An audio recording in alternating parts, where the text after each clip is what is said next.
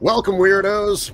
I'm Darren Marler, and this is Weird Darkness and our annual Halloween live stream.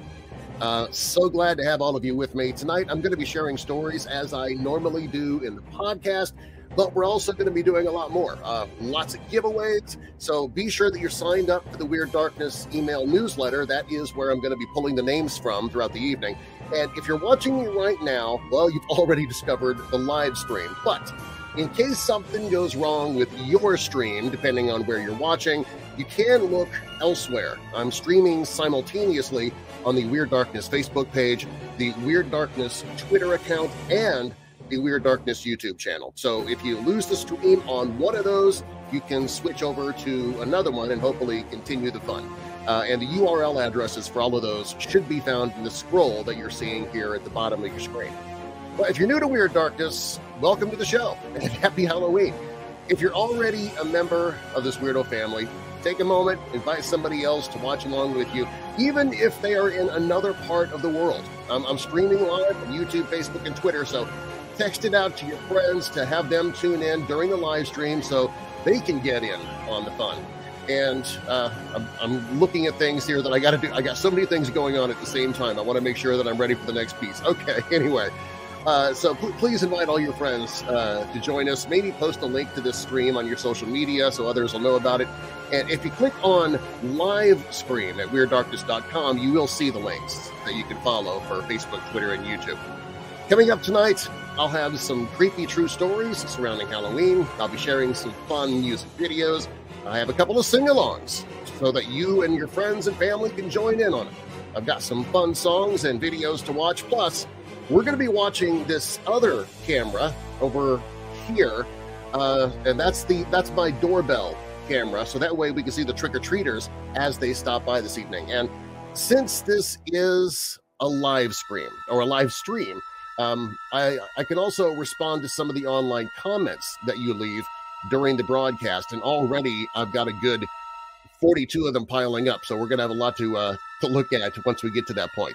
If you're having difficulty commenting, take a look at the video description for a link from StreamYard so that you can log in and leave a comment. And I will try to get to as many as I can throughout the evening. I'm obviously not going to be able to get to all of them, but I'll do my best. Also, I'm going to be doing giveaways tonight. Throughout the show, I will be giving away free Weird Darkness prize packs, and those include stickers, a fidget keychain, phone stand, wearable buttons, pen, magnets, the brand new Weird Darkness bumper sticker, and more. And if you hear me call out your name, you have to email me at the email address that you see on the screen right now before the live stream ends. If you don't, you lose your prize. So if you hear your name, email right away or you'll risk losing your free Weird Darkness swag. And if you're not already on the email newsletter list, just subscribe now as you're watching on the contests page at WeirdDarkness.com. I'll be doing the giveaways a few times before this live stream is over. And before we begin with the fun, tonight is the last night of October. That means it's the last night that I'm asking you to help me raise funds to combat depression and suicide through our Overcoming the Darkness campaign. If you're watching and you're listening to this live, please visit the Hope in the Darkness page at WeirdDarkness.com, where you can make a donation of any amount to help the cause and also to learn more about those organizations that are going to benefit from your financial gift. And every dollar you give will be split equally and be donated to the International Foundation for Research and Education on Depression, the National Suicide and Crisis Lifeline, and Seven Cups. So please give generously. And last I checked, we were under $100 away from making our $5,000 goal, but it would be great if we could do so much better than that. Last year we hit $6,000, and I set it for $5,000 as a goal, but you guys usually surprise me, so we'll see how it goes tonight. Visit WeirdDarkness.com, click on Hope in the Darkness. It's also where you can find the Weirdling Woods Night Angel painting that we are auctioning off this year as well. Okay, that's it. You've waited long enough. Bolt your doors, lock your windows, turn off your lights, and come with me into the Weird Darkness. Well, before we get into the darker stories this evening, let's begin with something a bit lighthearted, but still appropriate for the occasion. It is hard to imagine today that Halloween and trick-or-treating weren't always a huge part of American culture. I mean, for all of my life, this has been a time of costumes, door knocking, and, of course, candy. If you're my age, you might even remember those plastic costumes that you bought from Woolworths that tied behind your head and came with that mask that you slipped over your face and you secured it with a nylon cord. It was hard to see, almost impossible to breathe. The cord usually snapped at some point in the night, but for one evening in the early 1970s, you were Batman, the creature from the Black Lagoon, or a character from the Planet of the Apes behind a cheap plastic mask. During my childhood, it seemed that trick-or-treating had been around forever, but it actually hadn't. It actually didn't make its way to America until the late 1920s, and within the last couple of decades, the tradition almost ended for good. See, it would take candy companies and a gang of cartoon kids to resurrect trick-or-treating after World War II and make it what it is today. See, World War II not only brought devastation to the entire globe, it also affected the goods and services available on the home front. In an effort to alleviate price hikes and hoarding, the Office of Price Administration printed war ration books with stamps that were used in exchange for goods. And thanks to the fact that as much as a third of the sugar imported to the United States came from Japanese-occupied Philippines, sugar was the first consumer commodity to be rationed. War ration book number 1, nicknamed the Sugar Book, the Sugar Book was distributed starting May 4th, 1942. With deep cuts to sugar allowances, children's Halloween celebrations had to be drastically altered. Sugar rationing came to an end in 1947, and by the fall, the commercialization of Halloween started kicking off in ways it never had in the 1920s. Candy companies like Curtis and Brock, they wasted no time in launching Halloween advertising campaigns, but they weren't the only ones. Children's magazines like Jack and Jill and Children's Activities, they both featured trick-or-treating in their October issues. Parents who only dimly recalled their own Halloween traditions began reviving the fun for their own children. Costume parties became all the rage, along with hayrides, bobbing for apples, midnight spook shows, and spooky attractions. But it was the iconic comic strip Peanuts that really captured the imagination of American children. In October 1951, creator Charles Schulz ran the first of his Halloween-themed strips. The characters made their first appearance in ghost costumes, prepared for Halloween ghosting, as they called it. Patty even used Charlie Brown as the model for her jack-o'-lantern carving. These comic strips helped spread the popularity of Halloween. In 1966, a TV special, It's the Great Pumpkin Charlie Brown, began its long run as a Halloween tradition.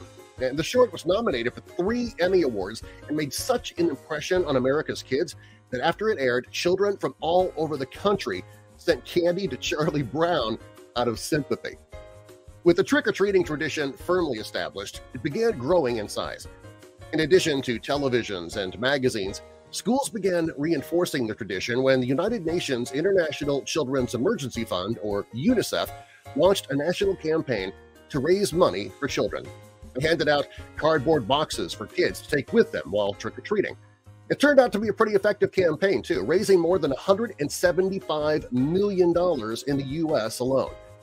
So when you take the kids out to collect candy tonight, just remember how close we came to losing this tradition. And just take a few minutes to sit down with Charlie Brown again this year. You won't be sorry you did.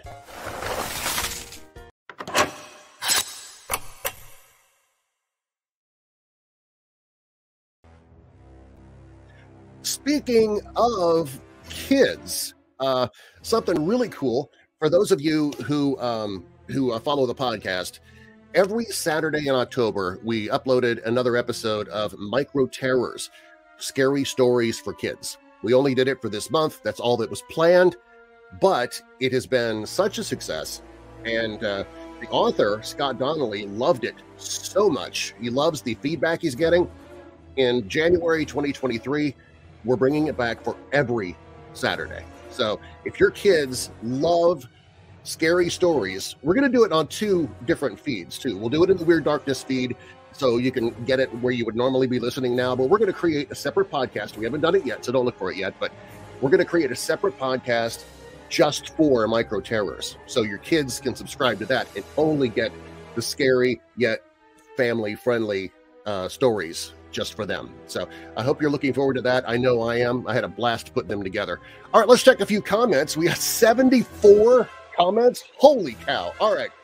Well, let's move back and see how many we can take care of here. I'll take care of some of the longer ones. A lot of them are just saying Happy Halloween. I appreciate that. Just One Resource says, hey, Darren, I hope you're feeling okay today, old fella. I've been waiting for your stream. Thanks. Well, yeah, I'm actually feeling pretty good today, which is a nice change. I had that sinus infection for a while and also had the back pain, and today I'm feeling fine, just in time for the Halloween stream. So that's pretty good. Janine says, I'm already scared. Yeah, I know, but seeing my face will do that to people. Yeah, I understand. All right. Steve says, thank you for all your hard work. You're very welcome, Steve. Thank you very much for the nice comment. Let's see here. Well, who else left some stuff? Lamont asks, hey, Darren, how was your trip to the conference in Pennsylvania last week? The conference itself was great. I had a lot of fun in Plattsburgh. Well, actually, it was, I take it back, in Pennsylvania. Last week was Plattsburgh, New York. So I don't know if that's the one. I was in Scranton, Pennsylvania a few weeks back, but if you're talking about the one last week, it was Plattsburgh, New York. And I had a blast while I was there. That's also the trip while on my way home, I injured myself, and that's where my back got bad. And I also had a sinus infection during that thing. But the event itself actually went really well, and they've already invited me back for the next year. So I really had fun there. Let's see here.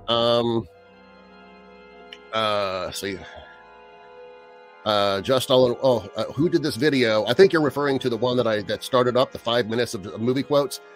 I put it together, but I grabbed all the quotes from YouTube. I just grabbed it from a whole bunch of different resources, different places. Let's see here. Matthew says the pumpkin singing is awesome. That is the first video I added for this year. As soon as I saw that, going, oh my gosh, I got to play that. That's awesome. Let's see here. Alan says he's from South Carolina, first time watching. Welcome to the Weirdo family, Alan. Nice to have you here. Robert says, thumbs up for those folks who experience depression but are fighting the good fight. Yes, Robert. Yeah, that's what our fundraiser is all about. So anybody, if you want to give to the fundraiser, I would greatly appreciate it. Let's see here. Lamont says, oh, hell, I remember buying penny candy, too. Yeah, those were the days, weren't they? Now it's like 100 pennies, Janine says. All right, let's see. Moving through here, Sonia says, well, hello from Victoria, Australia. Happy birthday to Weird Darkness and Darren. God bless. Well, thank you very much, Sonia. I think Sonia knows that my birthday is tomorrow, I think. I was born one day late. My grandpa's birthday was October 31st. Mine, November 1st. But that's okay, because in Mexico, it's Day of the Dead. So I'm actually born on Day of the Dead. Or, if you're Catholic, All Saints Day. Or All Souls Day, if you prefer. Sharzi said, love the yard decor. Ah, well, you've seen the yard decor. Okay. Well, we are going to be changing that. I see that I've lost my connection to hold on 2 seconds here. Let me get back and no. There it is. We need to reconnect to my doorbell. There we go. That should fix it. Sorry about that. Is it going to work? It should have refreshed it.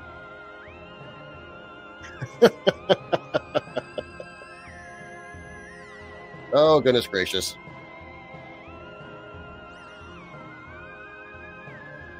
I don't know what just happened. Oh, I know. There we go. There we go. Now it's working. All right. Technology, I'm telling you. It's just going to kill me.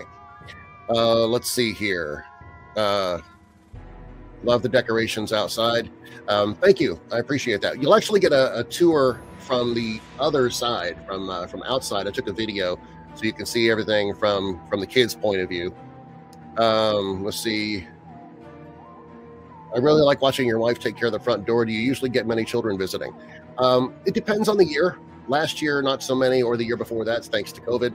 But this year, we're supposed to have really nice weather. It's not cold at all. It's not actually kind of warm outside. No rain or snow in the forecast. So we're planning for a lot of kids this year. And I went out and actually bought extra candy today specifically for that. Let's see if we can find somebody who's not commented yet.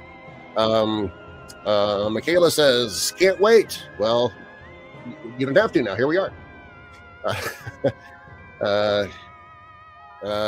Zap said, any chance of a shout out? Sean from Ireland. Well, there you go, Sean. Shout out to you. Bill says, hey, Darren, we lost your outside camera. Yeah, thank you. I got that. Coffee and Weird Darkness. That's actually what I'm drinking. I'm drinking Weird Dark Roast coffee with some pumpkin spice creamer in it. Nice. Okay, let's see here. Your story, Phantom Hive. Phantom Hive.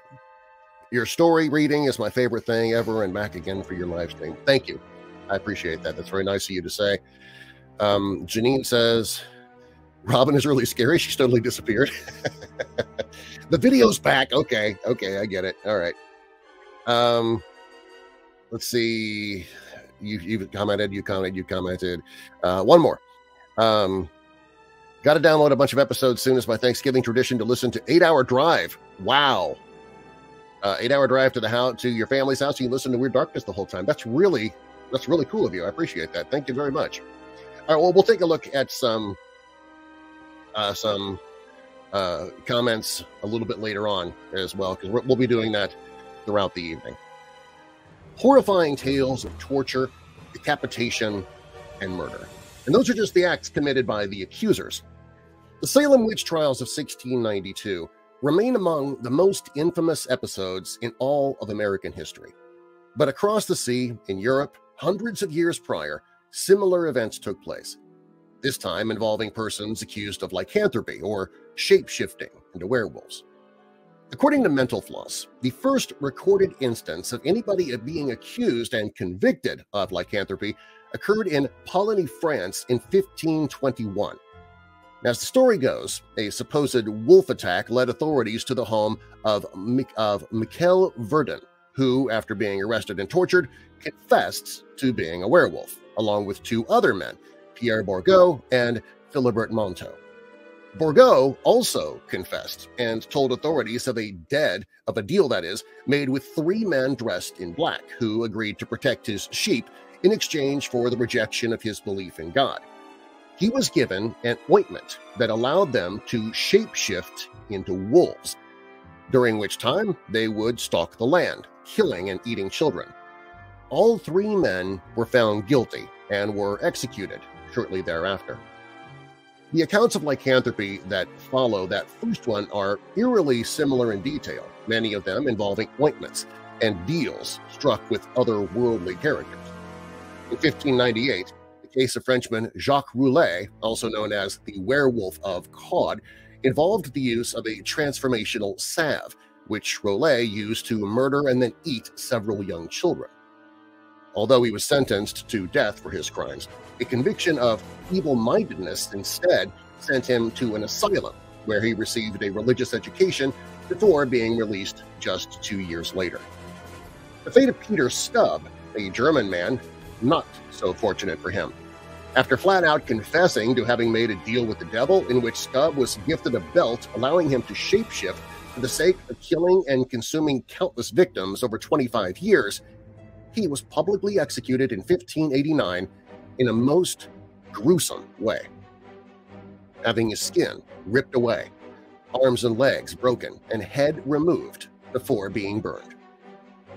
Following that, a man named Volkert Dirks claimed that during the Amersfoort och Utrecht trials in the Netherlands, and I'm sure I'm butchering that pronunciation, he and his family were able to shapeshift into wolves and cats under Satan's command, as did Conti Hans and his spouse, who admitted to possessing the ability to turn into bears under Satan's command, though only after being tortured. Along with supposed deals with the devil, cannibalism is another recurring theme among all of these lycanthropy cases, including the 1573 execution of Frenchman Gilles Garnier, who was accused of killing and cannibalizing children who ventured into his neck of the woods and later confessed to being a werewolf. As many of these confessions of lycanthropy from Garnier and others only came later, long after the alleged incidents took place, most believe them to be either coerced through the use of torture or attributable to the suspect's mental illness or low IQ, prohibiting them from understanding exactly what they were confessing to. Whatever the case, the Christian people of Europe at the time were opposed to the peasantry's practice of paganism. Thus, many believed these werewolf trials to have been nothing more than a scapegoat for widespread fear concerning occult and non-Christian practices. An example of the witch hunt mentality, much like the witch trials that would occur in America a century later. This brings us to the case of a teenage boy named Hans, who was tried during the werewolf trials in Estonia. With 18 trials accusing 18 men and 13 women of being werewolves over the years, the case of young Hans was perhaps the most famous. Only 18 years old when he was arrested in 1651 on charges of lycanthropy, Hans quickly confessed to the charges brought against him. Admitting to having hunted as a werewolf for 2 years, Hans told the court of a man in black who bit him shortly before the physical changes occurred. Many believed the man in black to be the devil, and this mention of satanic forces qualified the werewolf to be tried as a witch and thus sentenced to death. When asked by a judge whether he felt more like a man or an animal, Hans replied that he probably, not unlike most 18-year-olds, felt like a wild beast, and that the changes within him could be measured both physically and metaphysically. Despite there being no physical evidence of any murders committed by Hans, he was sentenced to death, simply on the grounds that satanic magic had been performed upon him. While most of the accused never lived to see another day, not all werewolves were guaranteed a death sentence, such as 80-year-old Thais of Kaltebrunn. Claiming to be a hound of God, Thais stated that he used his werewolf cloak to enter hell 3 nights a year, where he battled devils and witches in order to ensure a good harvest for the next season. That's the kind of werewolf I want to be. He never admitted to having made a pact with a demon in exchange for lycanthropy. Thais was only convicted of practicing folk magic believed to encourage the rejection of God, and was sentenced merely to a flogging, a much lighter punishment than so many of history's supposed werewolves had to endure.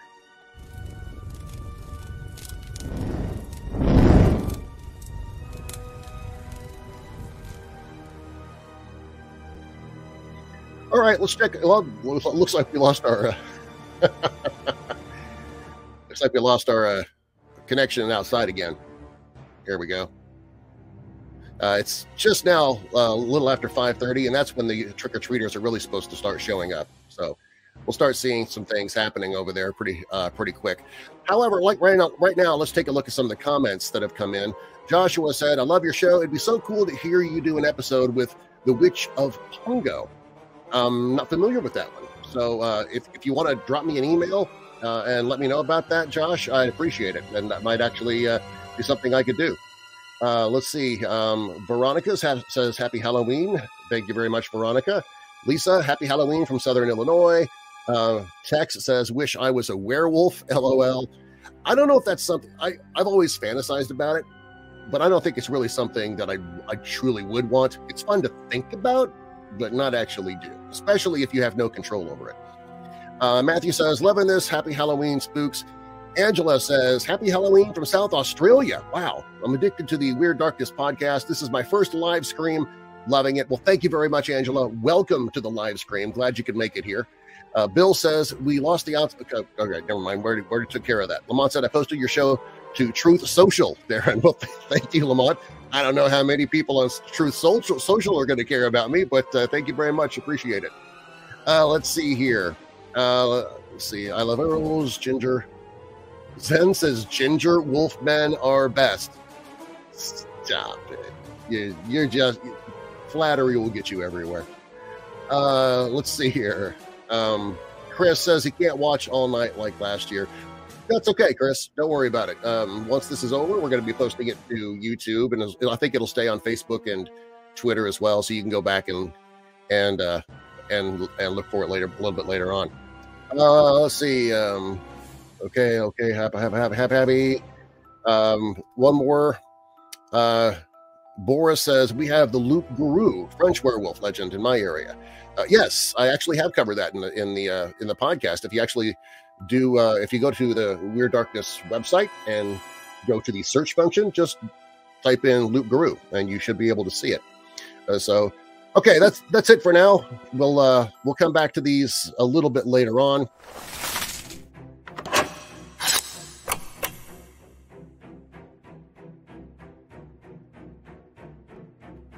If Halloween movies are any indication, bad things always happen on Halloween. That's just movie magic and the stuff of scary stories, you think. Halloween's just like any other day. And most of the time, yes, that's pretty true. Halloween goes by without any creepy hitch or spine-chilling occurrences to be seen. Spooky vibes and moonlight nights are peak Halloween energy, sure, but it's just another day, right? Well, not in the cases that I'm about to share. Sometimes unexplainable, scary, or downright horrible things do happen on Halloween. Costumes, decorations, and fear all accumulate in a melting pot of potential, which sometimes has disastrous consequences. If you're bummed that Halloween this year was different thanks to the pandemic, COVID-19, and the quarantine, and that was especially true last year, well, maybe after I tell you these following true stories, you'll be glad you stayed home for All Hallows Eve last year. In 1992, a 16-year-old Japanese foreign exchange student in Baton Rouge, Louisiana, paid the ultimate price after accidentally ringing the wrong doorbell on his way to a Halloween party. Yoshihiro Hattori had been unfamiliar with the neighborhood when he and a friend arrived at the home of Rodney Pears, a nearby neighbor who opened the door armed with a .44 Magnum revolver. Although Hattori allegedly said, "We're here for the party," Pears claimed that he feared for his life and ordered the student to freeze. When Hattori misunderstood the command and kept approaching, Pears shot him. After being questioned, the perpetrator was arrested but later acquitted of manslaughter. It's not known what kind of Halloween costume Hattori wore to warrant such a reaction. Famed magician Harry Houdini. He claimed that he could take a blow to the abdomen without being taken down. And on October 22, 1926, a student at McGill University asked if he could prove it. Houdini, who had been sitting in his dressing room during an engagement at the Montreal University, obliged. Although he had allegedly braced himself, the student's 4 punches left the performer in great pain. After suffering for 2 days, Houdini decided to seek medical help, but by this time he was suffering from a severe fever and acute appendicitis. Defying doctor's orders, he performed instead of undergoing the recommended emergency surgery. When the curtains closed, the magician collapsed, despite having his appendix removed afterward. Houdini passed away on Halloween, surrounded by family. On Halloween Day in 1963, the Indiana State Fair held a Holidays on Ice skating exhibition for a crowd of hundreds. The grand finale was not what anybody had expected. Unbeknownst to organizers at the Indiana State Fairgrounds Coliseum, propane gas had been leaking from a nearby tank into the poorly ventilated room. During a final act called Mardi Gras, the propane gas caught fire, leading to a horrific explosion that propelled onlookers from their chairs. The death toll was 74, and 400 additional people were injured. The tradition of throwing eggs at people on Halloween is, at best, a harmless prank. At worst, it can turn deadly. That was the case for Carl Jackson, the 21-year-old data entry clerk at Morgan Stanley, who usually never left the house on Halloween as he thought it was dangerous. On October 31st, 1995, his worst fear became a reality. Jackson had decided to venture out to pick up his girlfriend's son from a party. Along the way, a group of teens pelted his car with eggs, so Jackson got out to confront them. But as he was getting back into the car, one of the pranksters pulled a gun and fatally shot him in the head. To this day, nobody knows what happened to Hyung Jong, or Cindy, Song, a 39-year-old grad student at Penn State University who disappeared without a trace after leaving a Halloween party after midnight in 2001. Song had stopped by a friend's home in the early morning hours, still decked out in her bunny costume, and accepted a lift home at about 4 a.m. Slightly intoxicated, she managed to get inside her home and drop off her belongings, including her backpack and cell phone. She had even removed her false eyelashes. But Song herself was never seen again. Investigators found no evidence of foul play and no activity on her credit cards or cell phone. The case eventually went cold. David Berkowitz. He became infamous in the 1970s as the Son of Sam serial killer. But not many people know that he could also predict the future. Well, sort of. Berkowitz was incarcerated when 39-year-old Ronald Seisman and 20-year-old Elizabeth Platzman were beaten and shot to death in their Manhattan home in the early morning hours of Halloween in 1981. A fellow prisoner claimed that the Son of Sam had previously told him that a cult was planning to carry out just such a massacre. Berkowitz was allegedly even able to describe the victim's apartment to a T. But police didn't have enough evidence to charge him with involvement in the murders, which still remain unsolved. If there were a prize for most morbid Halloween decoration in Frederica, Delaware in 2005, it would have gone to the body hanging from a tree. It would have beaten out the fake witches, the skeletons, the jack-o'-lanterns dotting the neighborhood, and for hours people passed by admiring it. Of course, it had an edge over the other decorations. This was a real body. Police believe it was that of a woman who had committed suicide the night before. Note to self: not everyone is wearing a costume on Halloween. In 2012, in the early hours of the morning after Halloween, a tutu-clad Marine spotted a uniform-clad man in a wheelchair and thought the man's costume was a weak attempt at mocking the military. So he attacked him. As the Marine learned upon his arrest, the man's wardrobe was not a comment on our servicemen and women. He was in fact a disabled veteran.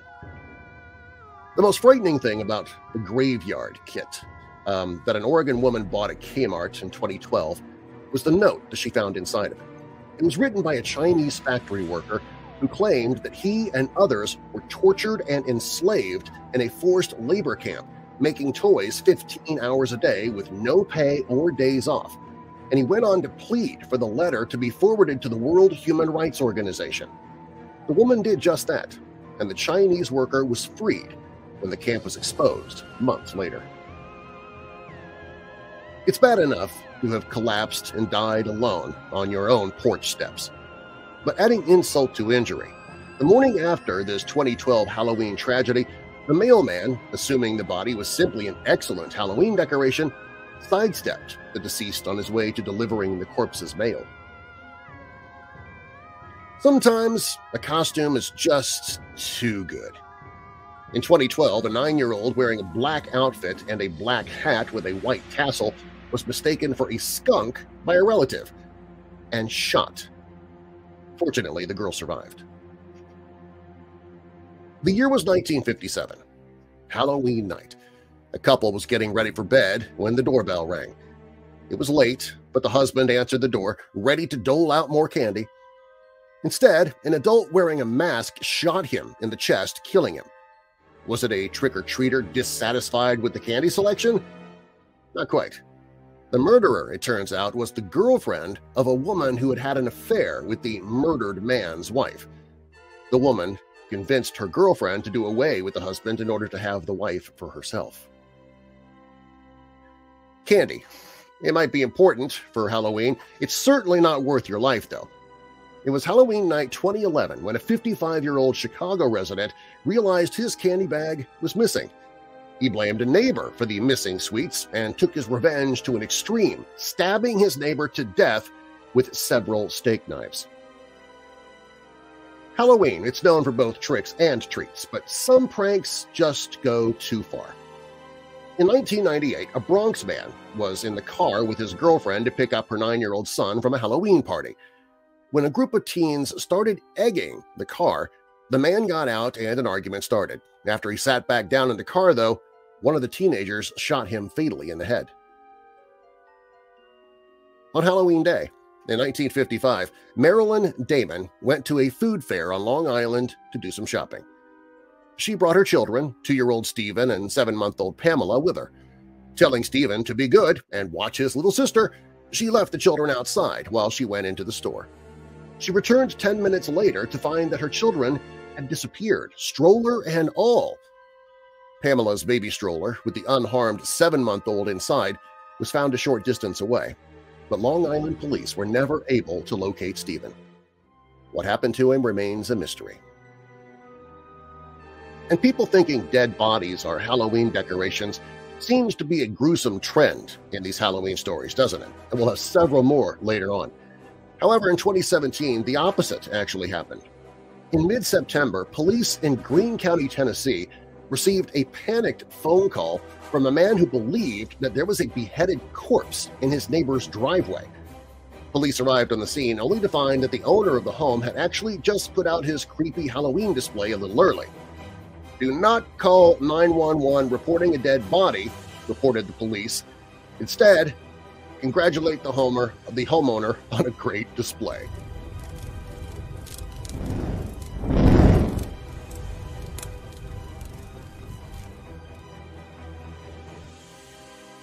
All right, let's take a look at some more of the comments that came in. Let's see here.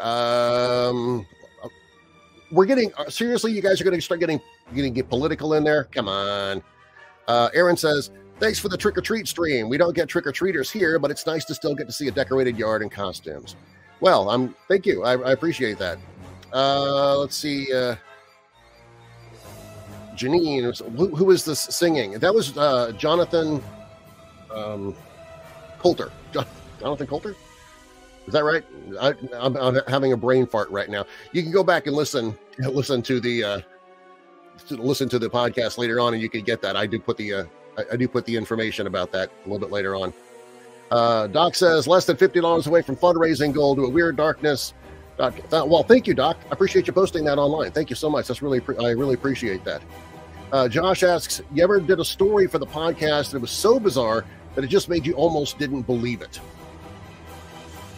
Occasionally, that does happen occasionally, but I tend to believe people unless I have reason not to.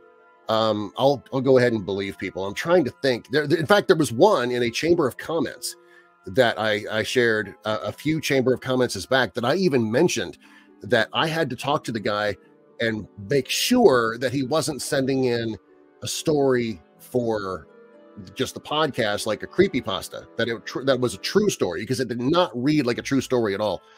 So if you go back and listen to the Chamber of Comments, you'll probably see that one, or hear that one, that is. Michelle says, "I love being a weirdo. This is my first year watching the Halloween live stream." Welcome, Michelle. Thank you very much. Let's see here. We've got Marta says, "Nearly midnight here in Sweden. Perfect for watching this. It's amazing how many people are watching outside the U.S. That is so cool." Letha says, "Hey, Darwin. Fairly new listener, joined within the last few months, and I gotta say your content gets me through the day. Stay weird. P.S. Loving this live stream." Thank you, Letha. Appreciate that. Let's see here. Going to another one. Tim says, "This is a great live stream so far, and lots of weirdo love." Thank you. Scott Baylor says, "Second year watching." All right. Well, thanks for returning. Appreciate it. Bill Taylor says, "Too bad I can't get Weird Dark roast coffee here in Canada." I know. I'm really sorry about that. I've talked to the roaster to ask if they ever have any plans of changing that, and at the moment they don't. And it would actually cost them more to mail it than it does to make it. And so they've decided not to do that, at least at this time. So, okay, that's good for now. Okay, I share this story every year during the Halloween live stream because first, it's terrifying. Second, it's a true story. And third, it thwarts a long-held belief about Halloween and trick-or-treating that we've all held since we were children. If you're a parent, what is your greatest fear? Just about every person that I know with a child is going to answer that question almost immediately. It's that some sort of tragedy might befall their children. Accidents, calamities, automobile crashes, natural disasters, fires, the list goes on. All these things terrify parents. These are the things that keep them awake at night. staring at the ceiling in their bedrooms and wondering how they would handle the nightmare if something terrible happened to their child. Of course, accidents and calamities are cruel twists of fate. Bad luck if you believe in luck, or perhaps providence if you don't, it plays no favorites. The idea that a terrible accident might occur that claims the life of your child might keep you from sleeping at night, but in the end, there's really nothing you can do about it. Accidents happen, right? But what about that terrible thing that's not an accident at all? What about when the horrible death of a child comes at the hands of another? There are, without a doubt, killers who walk among us. Is there a more loathsome killer lurking in the darkest corners of America than one that would prey on children? Such monsters have been with us since the first settlers arrived on American shores. We often fool ourselves into believing that the good old days were actually good, but that is far from the truth. Monsters have always been with us. They stalked the innocent in the days when children stayed close to the rugged settlements of the colonies, afraid to wander into the dark forest. They were among us before the Civil War claimed the lives of thousands of men and boys. These monsters claimed the lives of the young and naive during the Gilded Age, at the dawn of the 20th century through the Depression and beyond. Let me get back to let me start up our video again. There we go. Okay. These monsters, they're not the stuff of fiction. They are blood-curdlingly real. They've been among us since the nation began, and they are with us still, always looking for their next victim. We know this, as did our parents and their parents before them. The fear of strangers and their terrible deeds has been rooted in the minds of multiple generations of Americans. We created myths and legends and monstrous shapes, hoping to scare children so that they never strayed too far from the welcoming light of home. And yet, blood was spilled. Children vanished, never to be seen again. They became faces on milk cartons and cautionary tales of what happened when children were left alone. We must keep our children safe, parents told themselves. But even the most watchful eyes weren't always enough. Our cautionary tales created one of the most popular and most terrifying urban legends of all time. It involved just two things: a babysitter and a telephone. It tells the story of a babysitter who's been left in charge of young children for the night. The parents, hoping for a much-needed night out of dinner and a movie, left this trusted neighbor girl with their children. She was experienced, she was reliable, and the parents had nothing to fear. The night is quiet, and after finishing some homework, the babysitter turns on the television, and the telephone rings. When the girl answers, she hears a man's harsh voice. "Have you checked the children?" Startled, she assuming it to be a prank, she hangs up the phone. The telephone rings again, and once more the same man's voice repeats the question. The babysitter slams down the receiver, but it keeps ringing, and the same man keeps asking about the children. Now terrified, she phones the police, who assure her that they'll have the calls traced and find out who has been harassing her. A few minutes later, the police operator calls back with horrifying news. And you could probably say it along with me. The calls are coming from inside the house. When officers arrive on the scene, they find a distraught babysitter and two murdered children in the upstairs nursery. The killer had somehow gotten into the house. He'd made the calls to terrorize the babysitter and lure her upstairs to her death. Of course, this morality play ends in tragedy for the young woman who did not watch the children closely enough. She loses her mind and has to be locked away in a mental institution for the rest of her life. Of course, this is only a story, right? I mean, we all know it's just an urban myth that illustrates the perils of being a babysitter and the fact that children are never really safe, even in the most innocent of circumstances. Stories like this, and a lot of others like it, have been told and retold thousands of times over the years. It's only a story. Or is it? When you were growing up, how many times did you hear stories like that one? Or were told never to talk to a sketchy-looking man that your mother pointed out on the street, or to never accept a ride in a car with someone you didn't know? or to never accept candy from strangers, especially at Halloween. It was at Halloween when every horror story that your mother could ever imagine came to life. Never knock on a door of a house without a porch light on. Never accept treats that were not professionally packaged. Never bite into an apple that your parents had not carefully checked beforehand. I mean, they were filled with needles and razor blades, don't you know? It all boiled down to never take candy from strangers. But that was crazy, wasn't it? I mean, it's Halloween, for Pete's sake. Who is evil enough to stick razor blades into apples or put poison into candy bars? Those are just stories, aren't they? Those kinds of things never really happen. Well, as it turns out, stories like this often get started for a reason, and sometimes the monster is not a stranger at all. On Halloween night, 1974, Timothy O'Brien and his sister Elizabeth had anxiously waited for their father Ronald to get home from work so that they could go trick-or-treating. The family, which included their mother Diane, lived in the suburb of Deer Park, Texas.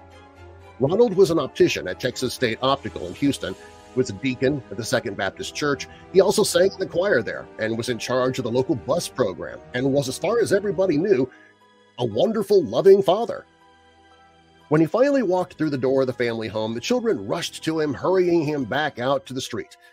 Still wearing his white optician's lab coat, perfect costume, Ronald took Timothy and Elizabeth out to celebrate Halloween. They met some friends, and they went to the first house of the night.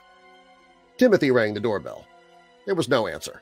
If anyone was home, they were taking far too long to answer the door. The children impatiently ran to the next house on the block, leaving Ronald to catch up. And when he did, he had 5 giant pixie sticks in his hands, tubes of pure sugar goodness that the kids couldn't wait to consume. But Ronald promised he would distribute the candy among the children when they got back to the house. It was late when they returned home. Ronald got the children ready for bed, but before he fell asleep, Timothy asked for just one more treat from the night's bounty of sweets. He chose a 22-inch giant pixie sticks. The sugar had hardened into the tube, so his father helpfully rolled the candy between his hands to loosen the contents. Timothy poured the confection into his mouth, but his face wrinkled in disgust. It tasted terrible. Ronald quickly ran to get some Kool-Aid for his son to wash the bad taste away. Timothy never had the chance to drink that Kool-Aid. Within moments, he began to choke, vomit, and convulse. Something was terribly wrong. When paramedics arrived, they found Ronald cradling Timothy in his arms as the little boy gagged and foamed at the mouth, and he was pronounced dead at the hospital less than an hour later. An autopsy later revealed the 8-year-old had died from a fatal dose of cyanide. But where had it come from? The top 2 inches of the giant pixie sticks that Timothy had been so excited about contained enough poison to kill 2 grown adults. The little boy never had a chance. Word spread about Timothy's death, naturally starting a panic in the community. Numerous parents in Deer Park and the surrounding area took the candy that their children had collected from trick-or-treating to the police, terrified that it might be laced with poison. None of it was, but the authorities could understand the fear that Timothy's death had caused. They had already started their investigation into the boy's murder. Thankfully, the other 4 laced pixie sticks, which Ronald O'Brien claimed he received from the first house on the trick-or-treating route after the kids had run ahead, had not yet been eaten. When questioned by detectives, Ronald sobbed as he suggested that an unidentified monster must have handed out poisoned candy to trick-or-treaters. He told police he vaguely remembered where the candy had come from, but he never got a good look at the owner. All he saw was a shadowy hand clutching the pixie sticks from behind a door. The police went to the address and questioned the owner of the house, Courtney Melvin, who worked as an air traffic controller at Hobby Airport. But the police were confounded when they learned that he'd not left work until 10:30 p.m. on Halloween night. His wife had stopped answering the door when she ran out of candy around 6:45. That was before Ronald O'Brien claimed that he was even there. In addition, Mrs. Melvin had not given out any pixie sticks that night.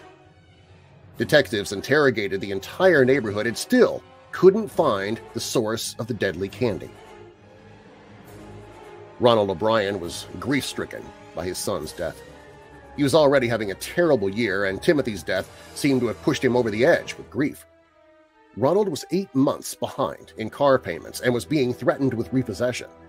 He had defaulted on several bank loans and was suspected of theft at Texas State Optical and was close to being fired. He held 21 different jobs over the last decade and was more than $100,000 in debt. He further strained his family's finances by taking out a $10,000 life insurance policy on his children earlier in the year, to which his wife protested as an unnecessary expense. She also probably would have objected to the additional pair of $20,000 life insurance policies Ronald took out on Timothy and Elizabeth on October 3rd, if she'd known about them. And she definitely would have been horrified to find out that mere hours after Timothy's death, her husband called to collect on the policies. The police didn't know about the life insurance policies, not yet anyway, but they did discover that Ronald had visited a chemical supply store in Houston to buy cyanide just a week before Halloween. He left without purchasing anything after the smallest amount available to purchase was £5. When they found out about the life insurance policies, they were convinced they had their man. Detectives theorized he had laced the candy with poison so that he could kill his own children for the life insurance money. Poisoning their friends with the extra pixie sticks would help cover up the crime. Luckily, none of the other candy was ever eaten. Investigators repeatedly questioned Ronald, but he maintained his innocence. He blamed the whole thing on some mad poisoner, just like in the stories, who handed out Halloween candy laced with poison or needles and candy apples with razor blades inside. I mean, surely the police had heard those stories, right? O'Brien was arrested and brought to trial. On June 3, 1975, a jury took only 46 minutes to find the dedicated father and devout member of the Second Baptist Church guilty of capital murder and 4 counts of attempted murder. Ronald was sent to death row in Huntsville, Texas. He was so hated by other inmates they reportedly petitioned to hold an organized demonstration on his execution date. They had to wait a while for that date, though. His first execution date was set for August 8, 1980, but his attorneys managed to drag things out until March 31, 1984. Shortly before midnight, he was executed by lethal injection. Outside of the prison, a crowd of about 300 demonstrators cheered while others yelled, "Trick or treat!" Ronald O'Brien didn't just kill his son and try to kill 4 other children. On October 31, 1974, he also killed the idea of Halloween for several generations of kids that hadn't even been born yet. Ronald, who was known as the Candyman by his fellow death row inmates, successfully perpetrated the legend that there are strangers out there intent on killing children with poisoned Halloween candy. The truth was, there had never been a case of a stranger handing out poisoned candy to kids on Halloween. Ever. That really had just been an urban legend. But in 1974, there finally was such a case. But he was no stranger. Ronald O'Brien was a monster in human form and a nightmare brought to life.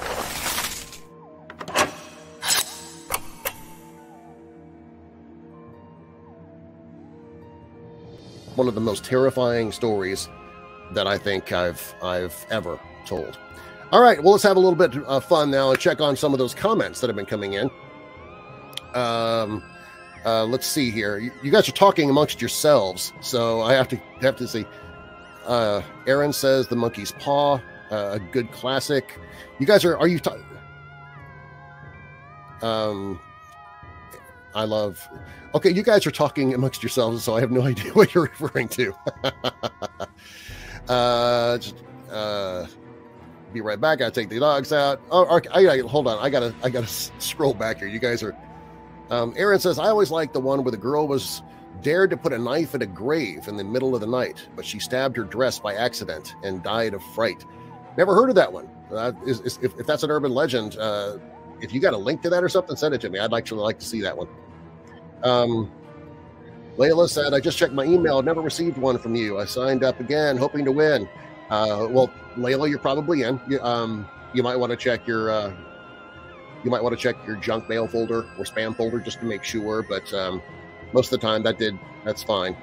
Let's see here. Sue says they did happen. I remember cases in our town when I was in grade school. If you're referring to the poisoning and stuff like that, it might have been back in 1974 is the first incident. So I don't know how old you are, where that puts you. That was written by author Troy Taylor, so I just assume that he knows what he's talking about. David says he discovered Weird Darkness a couple of years ago, listened to it a lot, really like your voice and energy, Darren. First time being able to watch. Thank you for the shows. Well, thank you, David. I appreciate the very nice comments. Maria says, hi, Darren. Question, are you ever going to travel with the Weird Darkness machine to Texas around Houston or Galveston? The Weirdo Wagon is scheduled to be in Plano, Texas, in the near future. There is a supernatural TV show fan convention taking place there, and I've got a table there so I can give out all my free goodies and stuff. I don't think I'm near Houston or Galveston in the near future. That being said, as I say often, if you know of an event that you think I should be a part of in your area, let me know about it. And if I have the weekend available and I'm not already booked doing something else, I'll take a look at it and I might actually go. I am actively looking for places to go. So Lamont said that was a cool video. I'm assuming you're talking about the what was that called? Mountain King, King's Mountain King, whatever. Anyway, I hate when I do a live show and suddenly I can't think of words that I'm looking for. But the a cappella group, I'm sure that's what you were thinking of. Let's see here. Jeffrey says Headless Horseman is his favorite. Okay. Dee Dee says that was weird and funny. I'm sure you're talking about the video. Everyone in this video looks familiar, but I can't place any of them. Okay. First year watching from Texas. Josh says you got to watch the live stream. Jeffrey says, well, I've shared a number of Halloween cautionary tales on Weird Darkness over the years, but I doubt I've shared a weirder one than this. You're going to want to pay really close attention because the language of this is a bit antiquated, but it is totally worth it. And before I get into this story, it's best that you know that there's an old tradition on Halloween for a young single man or woman to throw hemp seed over their shoulder 3 times, saying, "Hemp seed, I saw thee, hemp seed, I saw thee, and he or she that is to be my true love, come after me and draw thee." They would then look over their shoulder and hopefully see an apparition of the person that they would someday marry gathering up on the hemp. Okay, now, for the article that I came across, this is from the Cork Mercantile Chronicle from November 22nd, 1802. I found this at newspapers.com. This is a trip. Again, it's antiquated language, so something just to keep in mind. Before we do that, let me start up that video again on the doorbell. There we go. Okay. So here's the article. The ceremony of I almost want to do an accent on this, but I won't. The ceremony of sowing hemp seed on Halloween is known to most of our readers. The young girl of the name of Mabel Carr, servant of Mr. Mathewson, type founder, would needs have her Halloween on Monday week, and notwithstanding the earnest remonstrances of her master, who represented the impropriety and absurdity of prying into the secrets of futurity, she would not be dissuaded from sowing her hemp seed on that night. About 10 o'clock, she accordingly went into the foundry alone, with a light in her hand, which she placed on one of the tables while she performed her incantations. She walked through the shop several times, pronouncing aloud the words used on such occasions, and so anxious was she to see something, as she termed it, that having seen nothing, she gathered up the seed to sow it a second time. In the course of this second sowing, according to her own account, a tall, meager figure presented itself to her imagination. She shrieked aloud and ran immediately into the house, all the doors being open. After relating all that she had seen, she went to bed, placing the Bible under her head. She rose on Tuesday and went through the labors of the day in apparent good health, but in the evening something appeared Let me try that again. But in the evening, she appeared somewhat timid. She, however, had her supper as usual and went to bed, without any symptoms of fear. Next morning, she was called but did not answer. Again was called but still no answer. A daughter of Mr. Matthewson's then rose, went to her and found that she was very sick and that she had been so during part of the night. Tea was ordered for her, but before it could be prepared, she was seized with a stupor. The pulse became sunk and breathing difficult, and the hands swollen and blackish. A medical gentleman was instantly called. He said it was an attack of an apoplexy, which she could not survive more than 10 minutes, and in rather less than that time, she expired, the blood bursting from her nose, mouth, etc. The surgeon, on being informed of the transactions of Monday night, was clearly of opinion that the impression made on her imagination by the fancied apparition was the cause of this fatal catastrophe. We have given the particulars of this unfortunate affair so minutely because reports, injurious to a very worthy man, have gone abroad on the subject. It has been stated that one of Mr. Matthews' men concealed himself in the foundry to alarm the girl during her foolish probation. It is false. Mr. M's people leave off work at 8 o'clock. This happened at 10, and there was not a soul within the shop but herself. It has been further stated that she fell into a faint on the appearance of the fancied specter and was left to die in that situation. It will be seen from the above authentic statement that this is an absolute falsehood and a most malicious one. So, however you celebrate Halloween this year, avoid the hemp seed. Unless, of course, you want to see something. Now that I think of it, listening to this show, you probably do.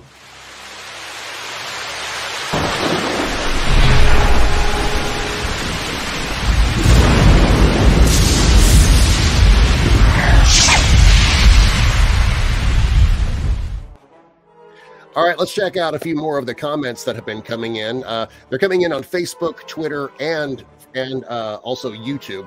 Let's see here.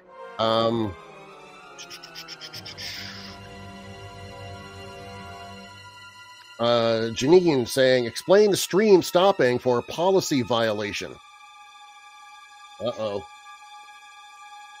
Uh-oh. I don't know.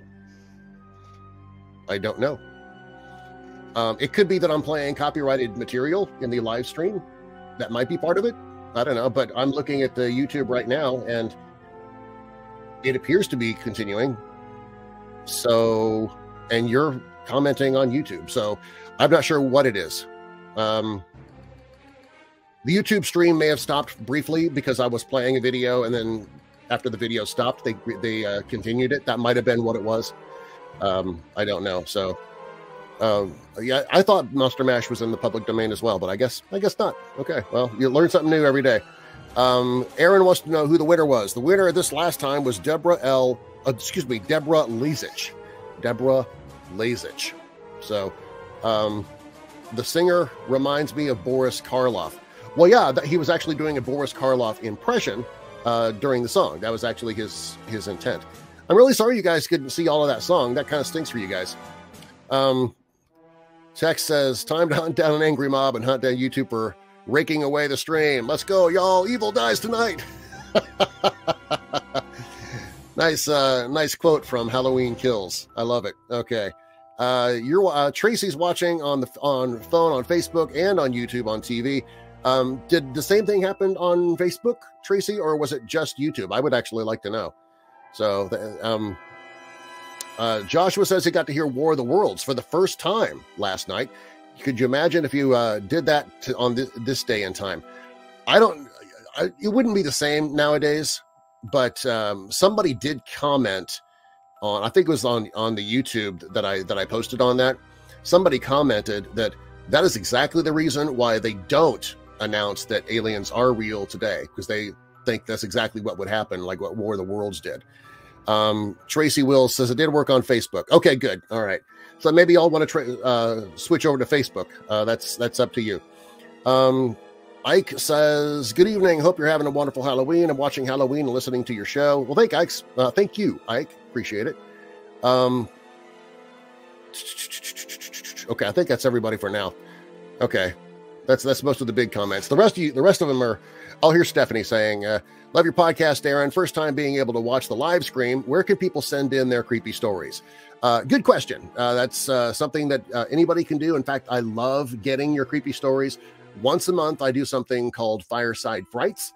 And if you want to send in your story, that's what it'll be included in. Just go to WeirdDarkness.com and click on Tell Your Story, and you can turn in your story there. Just WeirdDarkness.com, and then click on Tell Your Story.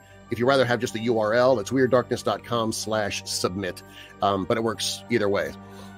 If you like what you're hearing tonight, if you want some more Halloween from me, and if you also want to chat with me online, you can tune in tomorrow night to my syndicated radio show. It is on over 40 stations around the nation on the weekends, but I also do a replay on Tuesday nights at kcorradio.com. And while that show airs, I hang out in their chat room and converse with any weirdos who want to talk. So that's tomorrow night.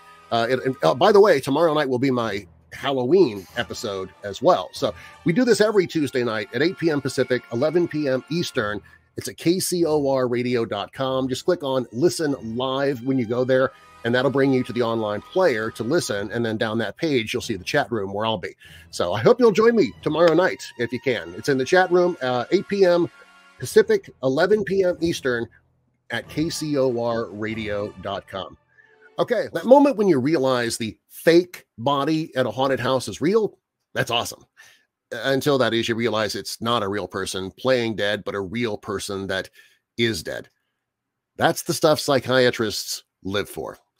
Real dead body Halloween decorations are for the macabre, and certainly something to avoid for the faint of heart. These overly creepy Halloween decorations are, well, equal parts frightening, equal parts contemptible, but 100% messed up.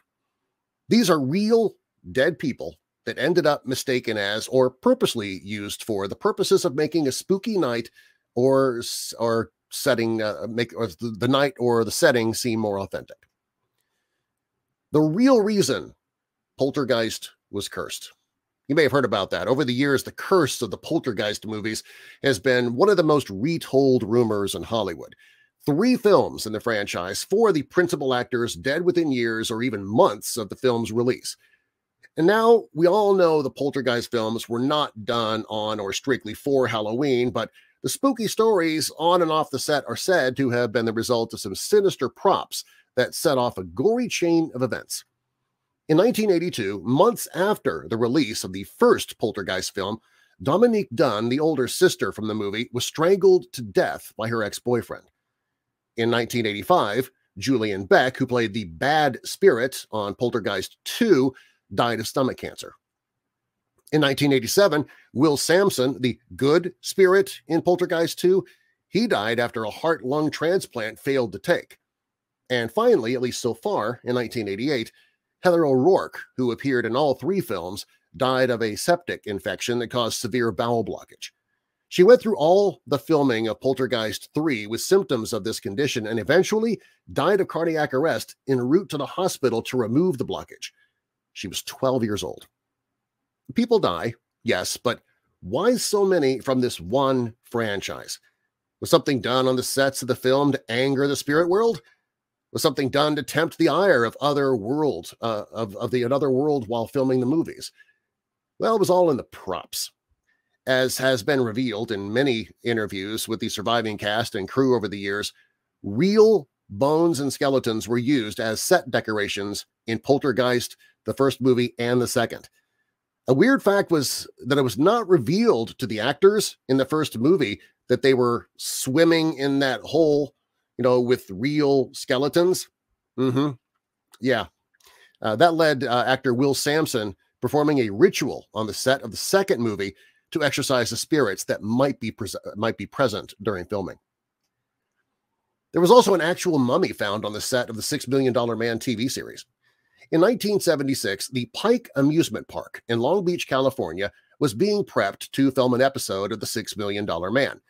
The props for the scene, which would take place in a funhouse, were being assessed by the director when he saw a man hanging from a rope in the corner, and he didn't like that prop. A crewman went to move the dummy and was shocked when the dummy's arm came off, exposing a real human arm bone. Now, before you ask, no, this was not the $6 million man Halloween special. But finding out a human prop is the real thing is still pretty creepy. Medical examiners identified the body as a vagabond from Oklahoma named Elmer McCurdy, followed by a posse sent to track the man after he and a handful of others robbed a train of $46 and a shipment of whiskey. McCurdy, once he was found, was embalmed with arsenic and used as a prop by the undertaker who received the body. He charged people a nickel to come see the corpse of the bandit who wouldn't give up. Well, that body changed hands a few times until somehow it ended up as the property of the amusement park in Long Beach, where unwitting visitors marveled at this dummy for years that looked so realistic, just to discover later it was an actual human body. New York morgue technicians, they staged a photo shoot with dead bodies. You ever wonder what happens to you after you die? I mean, not in the metaphysical heaven-hell sense, but your physical dead body. Assuming that you die under somewhat normal circumstances, your body goes to a morgue for processing, like the one in New York attended by mortuary technician Cahill Brosfield. When the office of the chief medical examiner took over the supervision of the Brooklyn morgue where Brosfield was employed, things started to calm down in what was once a raucous work environment. And by raucous, I of course mean to say that they used body parts of corpses as playthings. They took pictures.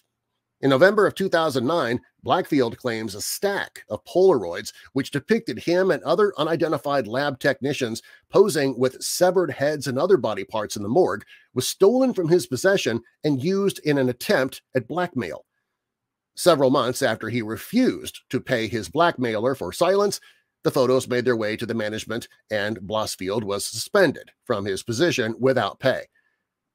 Maybe the worst thing about this body parts as props situation is the fact that Blackfield and the other technicians, they didn't limit themselves to just Halloween time to take their pictures.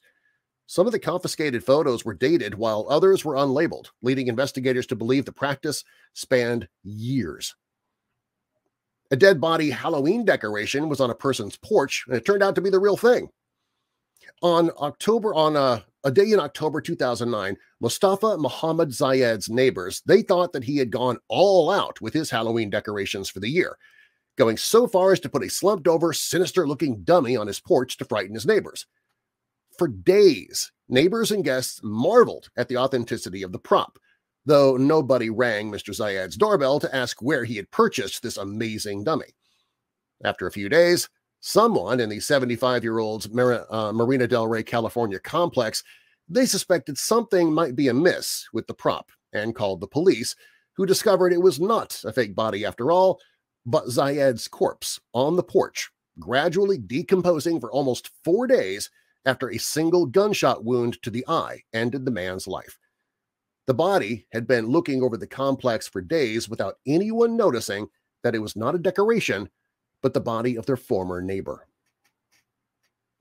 There was also the case of the dead woman in the tree. In Frederica, Delaware, a 42-year-old woman hung from a tree, simultaneously frightening and impressing passers-by for hours before it was discovered the lifelike corpse hanging from the tree had actually been void of life since that morning. On October 25th or 26th, 2005, an unidentified woman climbed a tree a quarter mile from her home and jumped from a tall branch in an apparent suicide. Because of the proximity to Halloween, all that drove by the display assumed it to be just a clever display for the public and failed to report the body until much later in the morning. And then there's the woman on the fence.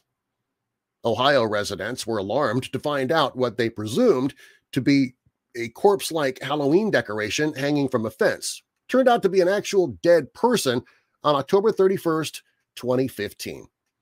Police investigated Donnie. You gotta love pronunciation of words, proper names. Donnie Koshinur. They investigated. We'll just say they investigated Donnie for the murder of Rebecca Cade, a local woman. However, he was ultimately found not guilty in 2017, and local construction workers believed Cade's body to be a Halloween decoration, only to find out later that it was, in fact, a dead woman.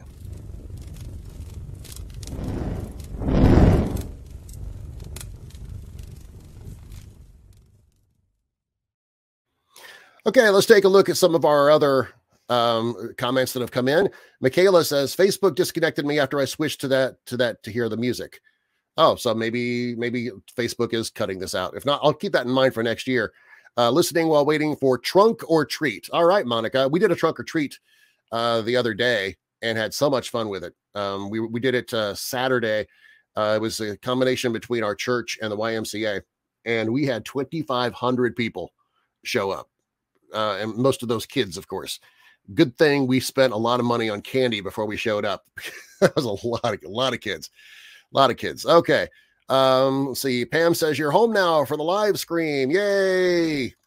Just All in One Resource says it's amazing what happens when you donate your body for science. Believe me, a lot of bodies are not used for science. I was actually talking to somebody about that the other day. Somebody who actually works in that industry. And they said, you can be more specific as to who you donate your body to or what you donate it for. If you just say donate to science, you never know what's going to happen to your body. So Jeffrey Schuler says, why not $6,000? Why not? Please give. Well, I'll take $6,000 for our Overcoming the Darkness campaign. I didn't put the $6,000 in just because I didn't want to stretch it too far. Plus, I love getting over the goal if possible, which we have done, but we still could use your donations. CWL says the company I work for used to put out a Halloween skeleton until we found out it was a real life skeleton and we don't decorate for Halloween anymore. So one little error like that and suddenly you don't decorate for Halloween anymore. Just one corpse you find sometime and oh, that takes all the fun out of Halloween. Wow, that's amazing. Okay, let's see here. Zark says, Heather O'Rourke used to live in my town. Mary's Donuts here has pictures of most of their customers, and one is Heather. Interesting. Okay. Steph says, I love the haunted movie set stories. Good. I'm glad you like that. Thank you. Just All in One comes back saying, I've watched the documentary on this. They are strange. It also goes for another movie called The Exorcist. They were just as strange. Yes. Yeah, there are, there's stories about The Exorcist being cursed as well. So now that we've covered the Halloween decorations and props that turned out to be actual corpses, let's flip that around and look at real people who somehow became corpses at Halloween haunted houses and attractions. In September 2017, a 21-year-old man named Chung died after he was struck with a moving piece of machinery in a haunted house. Chung made his way through a maze called Buried Alive, which was part of a Halloween-themed fest at Ocean Park in Hong Kong. 5 minutes after entering, park attendants found Chung unconscious in the maze. The local government believes that he entered into an area for mechanical operations that was not open to visitors and was hit by a mechanical part. Chung was pronounced dead at the hospital. The government ordered the ride to close after that fatal accident. In September 1957, in the small farming community of Utica, Kansas, local parents and school officials were growing worried about the extent to which high school seniors were hazing the incoming freshmen.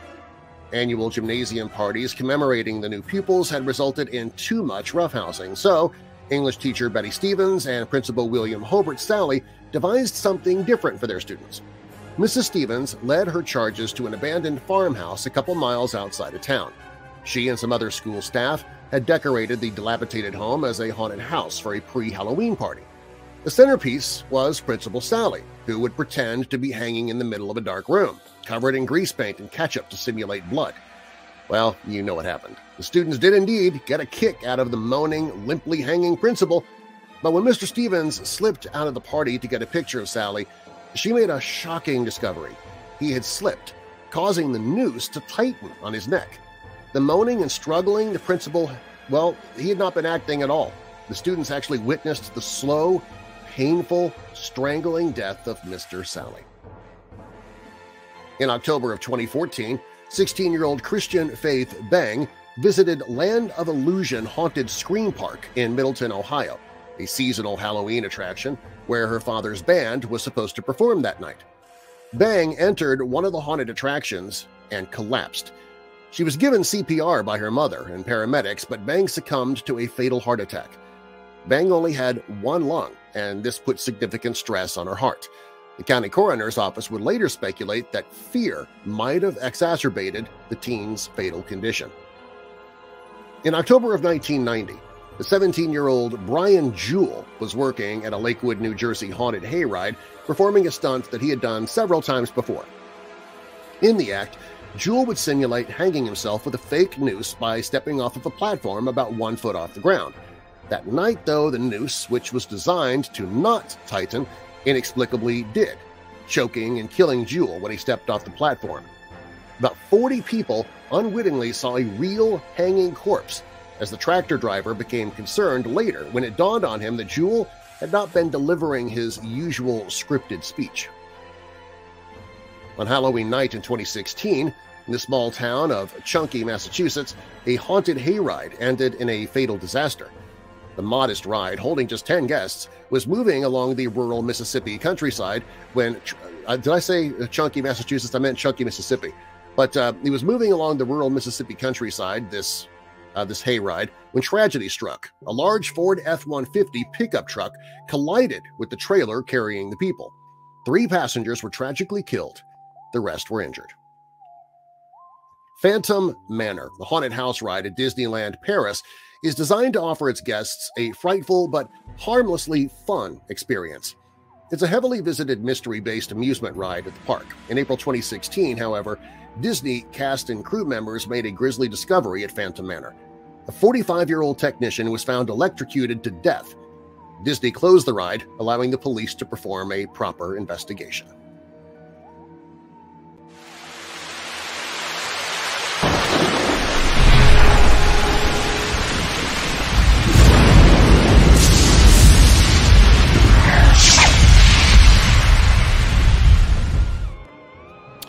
All right, so let's check some more of those comments, see how those are coming in. We've got Jenny saying, "Happy Halloween, everybody." Pam says, "Does Chunky, Mississippi make anybody else think of the candy bar?" That's exactly what I thought of. Exactly what I thought of. Janine says, "Rockport, Texas, where the Hurricane Harvey went through." Let's see here. Janine also says, "Don't know who won since the stream went down." Yeah, sorry about that. I'm not going to do any more videos. That's just too much of a hassle. But Paul Tubbs was our last victim. Paul Tubbs, if you were watching on YouTube or Facebook and it went down for you, sorry about that. But Paul Tubbs, you have until the end of tonight to email me so you can win your prize pack. Vincent says, "Where you guys at?" "I'm in East Central Florida." Well, let him know in the YouTube comments. Let him know where you are. Me, I'm in Loves Park, Illinois. Let's see here. Tim says, I hope YouTube doesn't do that again. Well, it's not going to if I don't play any more videos. So I will keep this in mind for next year. I'm really sorry, folks. I had so much fun videos that I wanted to share with you guys tonight, and it just YouTube. What do you expect? Nicole says, "Put Weird Darkness on while doing Halloween hair and makeup, and all my clients love it." Well, thank you, Nicole. I appreciate that. So you're one of our Weird at Work people. If you have people listening at work with you, be sure to register for my monthly Weird at Work contest. You can do that on the contest page at WeirdDarkness.com. And if you don't win this month, then just re-register for next month and keep doing it until you do win.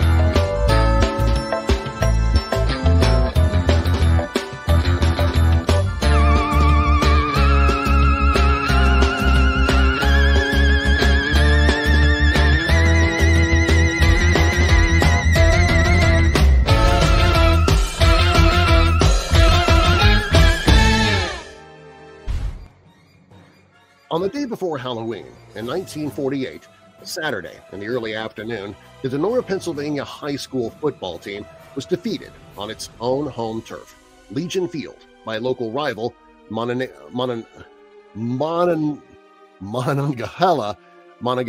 High School. There you go, Monongahela. Wow.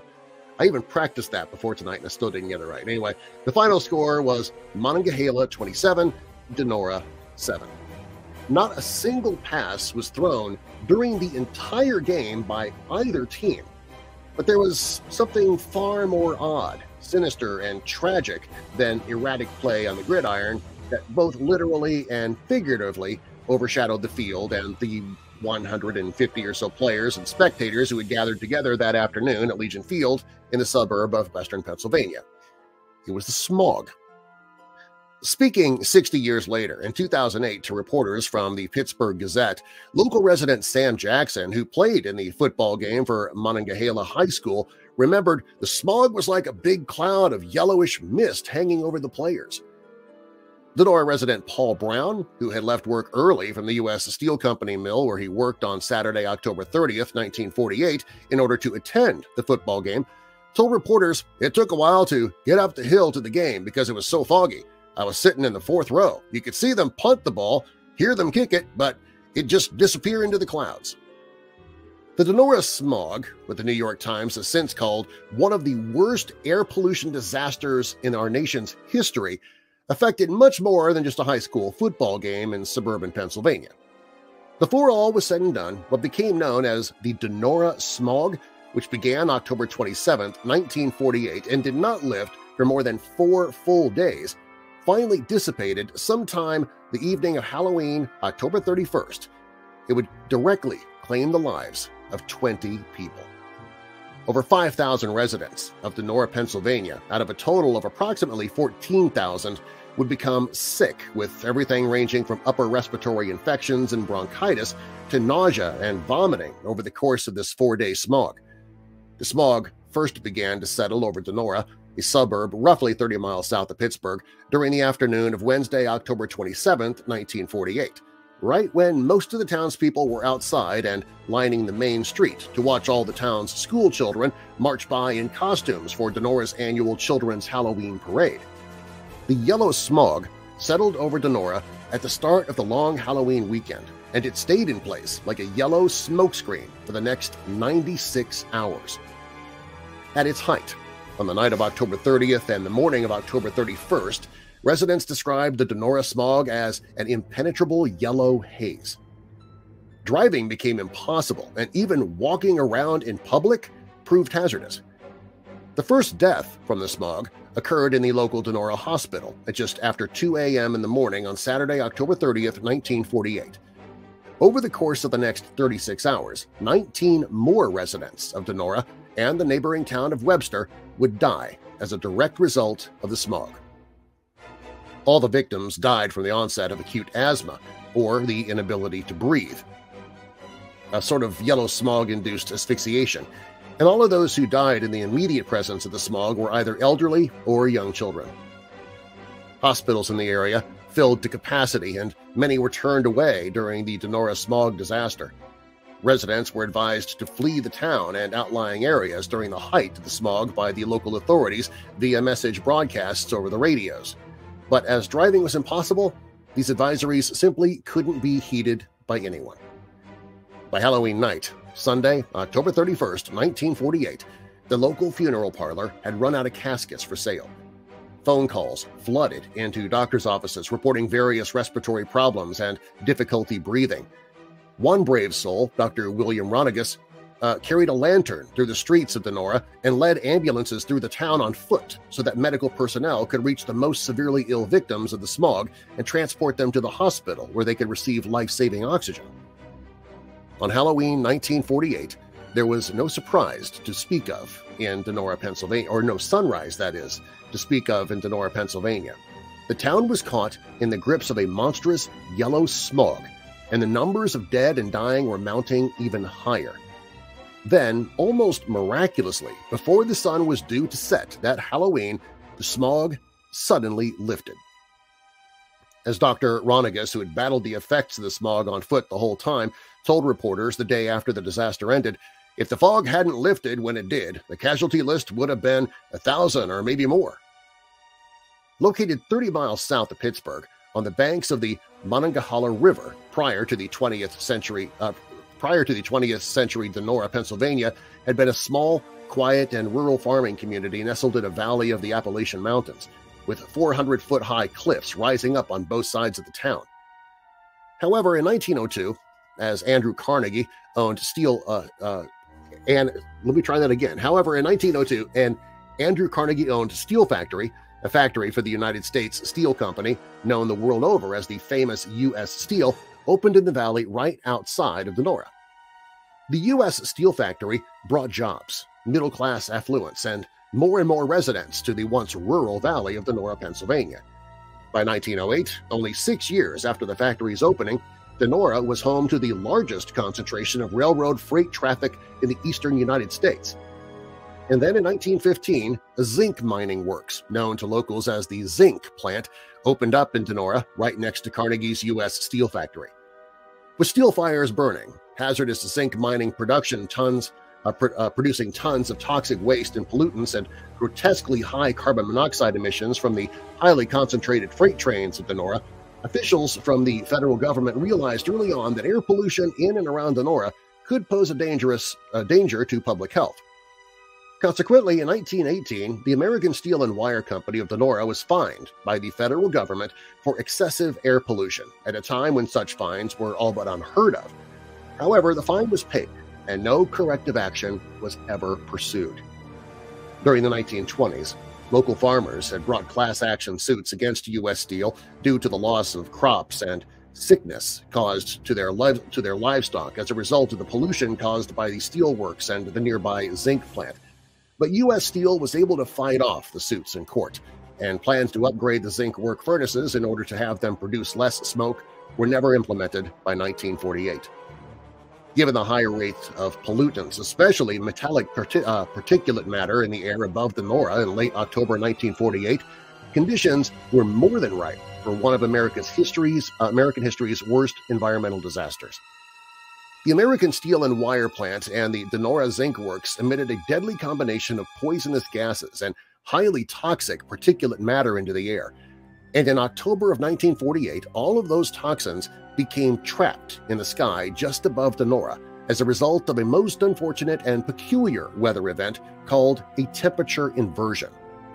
A temperature inversion is when cold air is trapped in a bubble by a layer of warmer air that settles above it, causing the cold air beneath to become stagnant and still. In the case of the Donora smog disaster, this bubble, filled with metallic toxins, poisonous gases in the form of a yellow smoke cloud, became trapped above the town for 4 whole days as it settled down into the valley and had nowhere else to go. To the residents of Donora, Pennsylvania, it simply became a yellow cloud of suffocation and death. Author, historian, and environmental activist Deborah Davis, in her work entitled When Smoke Ran Like Water, Tales of Environmental Deception and the Battle Against Pollution, wrote of the victims of the Donora smog disaster that if you looked at the X-rays of their lungs, they looked like the survivors of poison gas warfare. Even a full decade after the smog disaster, government investigators working on behalf of the Commonwealth of Pennsylvania found that the early mortality rate and incidence of chronic respiratory illness among residents of Donora was twice that of residents from other nearby communities. The average house price in Donora dropped by more than 10% within a year of the disaster. But at the time of the smog disaster, the vast majority of Donora's 14,000-plus residents were employed either by the steel plant or the zinc works, and these industries were the economic lifeblood of the community. Loyalty to the mills was ingrained almost from birth into the minds of those who lived in Donora. As Miss Davis states in her work on the subject, the majority of the town worked in the mills. Any suggestion that there could be a problem with the mill itself, which was supporting them financially, was simply something that they could not entertain. So much so that it was reported in newspapers around the country that the first state government investigators sent to Donora to look into the smog disaster in November of 1948 were literally run out of town by people armed with handguns. However, in conjunction with the state of Pennsylvania, by the end of 1948, an investigation was launched by the newly formed United States Public Health Service into the causes and results of the smog disaster. In total, 25 federal investigators were sent to Donora and the neighboring town of Webster to look into the disaster. While there, government investigators interviewed residents, inspected crops, drew blood from the livestock, and took countless air samples in and around Donora. The federal government's official report on the Donora smog disaster was issued in October of 1949, almost exactly a year to the day of the suffocating yellow cloud's onset.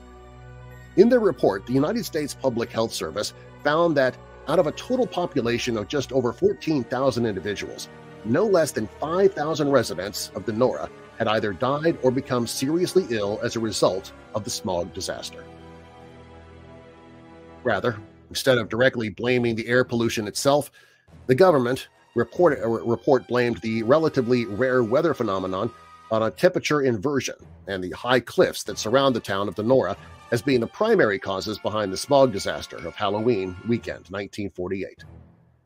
Despite the federal government's reticence to overtly blame heavy metal production and air pollution itself for causing the Donora smog disaster of 1948, the incident did gain nationwide media exposure throughout the United States, and for really the first time in American history, Americans began to take a serious look at the harmful effects of air pollution on our rapidly urbanizing nation. One article, entitled simply "The Fog," published in the New Yorker in 1950 and written by celebrated medical journalist Burton Roche, was read by millions and brought home to many Americans the depth of the suffering experienced by the residents of Donora as a result of air pollution. Soon, a nascent clean air movement, which preached against the harmful effects of air pollution on people's health and well-being, began to spread and grow across the nation. For the first time in history, as a direct result of the Donora smog disaster of 1948, Americans realized that short-term exposure to large amounts of toxins and pollutants could have a harmful or even fatal effect on otherwise healthy people. In 1963, 15 years after the Donora smog disaster, Congress passed the Clean Air Act, which required that the United States develop and enforce federal regulations to help protect the general public from exposure to harmful amounts of airborne toxins and pollutants, just like those that had caused the Donora smog disaster. For nearly 60 years, no one talked much about the Donora smog disaster. Perhaps the memories of that suffocating yellow haze that enveloped their town for 4 days in its deadly grasp were just too traumatic for many of the town's aging and elderly residents who could still remember it to speak about it. But then on the 60th anniversary of the disaster, the memories of those who died and all those who suffered during the Donora smog disaster were forever immortalized when the town opened the Donora Smog Museum on the banks of the Monongahela River. And today that museum stands as a small and silent reminder to all who walk by of a terrifying yellow haze that descended on a small Pennsylvania town in October 1948, and it ended up changing the way we Americans viewed our world forever.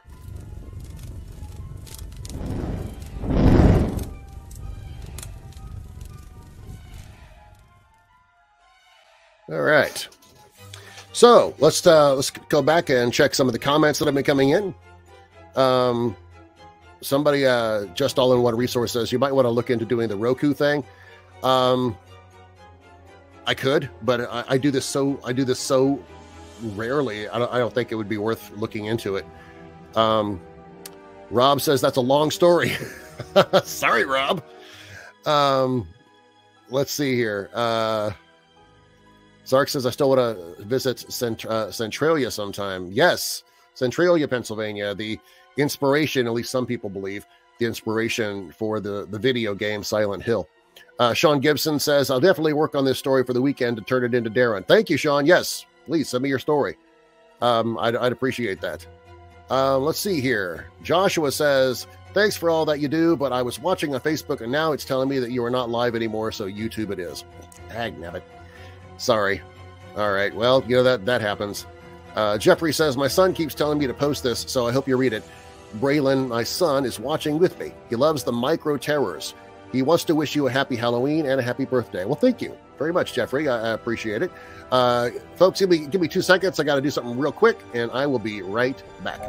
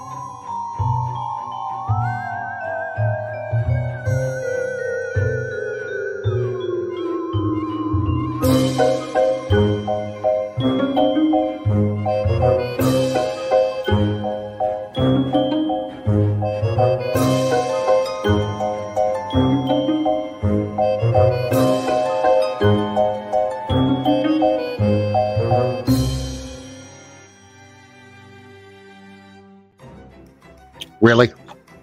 A pee break? Can you do a pee break in 60 seconds? I can't. I just had to talk to my bride for a couple of seconds and also grab a drink of my weird dark roast coffee with pumpkin spice creamer. Okay, anyway, let's see here. I like the short pauses. Okay, actually, I think we've covered it much.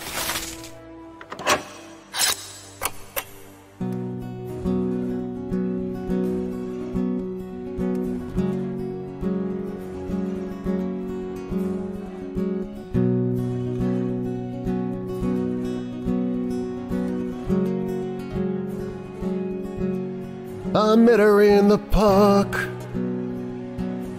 on a moonlit night.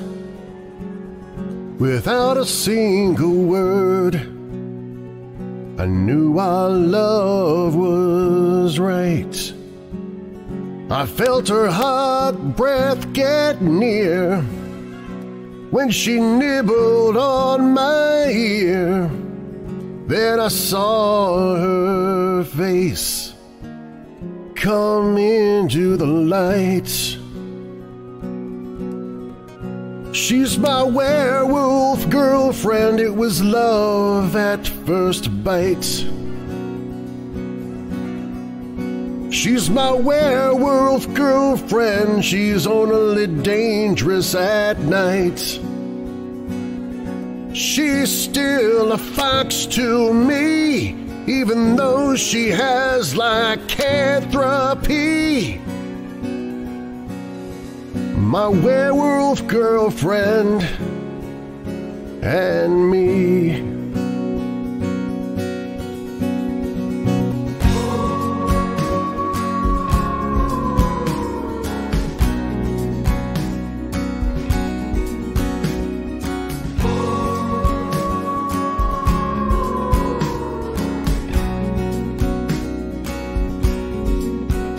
Every month she has her womanly change, but instead of getting grumpy, she suffers from the mange.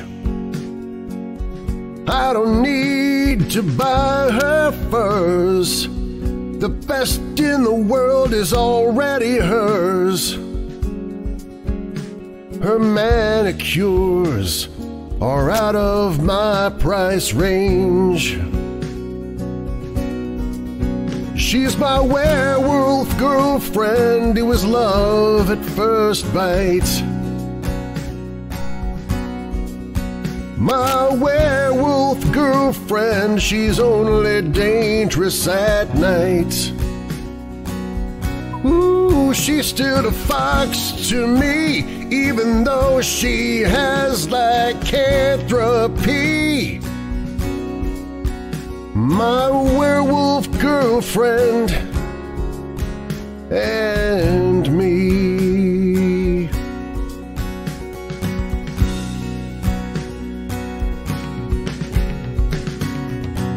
It's very dangerous when we fight.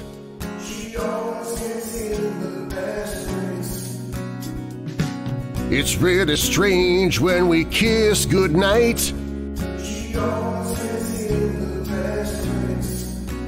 To be the leader of my pack, I need more hair on my back.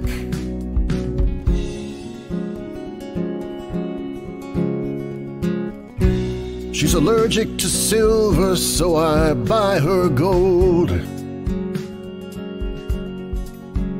I know she's healthy when her nose is cold.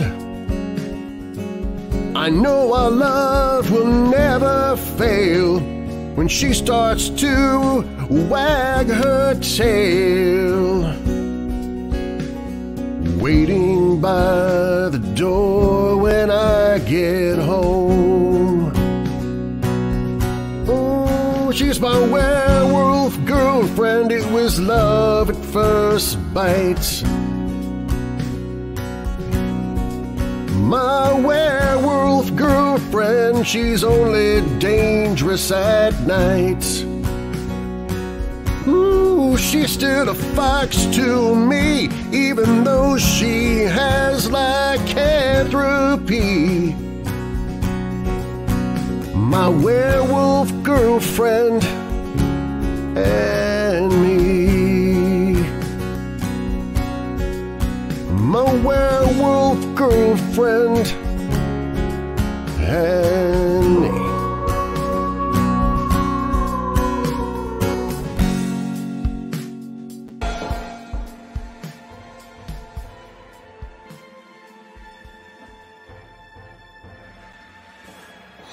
Okay, you guys seem to have a lot of fun with that one. I'm looking at all the comments that are coming in, and you like that. So that's, yeah. I love the one somebody said, "Take that." Where is it here?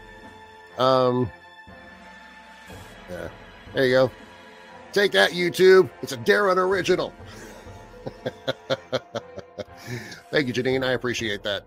By the way, I've stopped the video for the doorbell because trick-or-treat hours are over here in Loves Park, Illinois, so there's no sense in continuing that. So, all right, let me share just some of the comments that came in though during that song before I tell you our new winner. Let's see here. Zark said LOL. Dee Dee says LOL, new favorite song. Vincent gave me a couple of thumbs up. I love see you masters, see you online. I love Werewolf Girlfriend. I hope you share it as a YouTube short so I can share it with others. I am going to be sharing it on YouTube. I think it's ready to post after the show tonight. I think it's going to post sometime later tonight or early tomorrow. So it'll be there as a video. It's not going to be a short. It'll just be a straight video. But there you go. Zark said, still a fox to me, even though she has lycanthropy. Thank you. Vincent says, great song. Tim Petty says, this is the best song I've ever heard. Okay, well, I'm not going to take that at face value, Tim, but thank you very much. Jeffrey says you need to upload the video onto YouTube by itself. Yep, that. I will be doing that. I'll double check on that as soon as the show's over, just to make sure that it is set.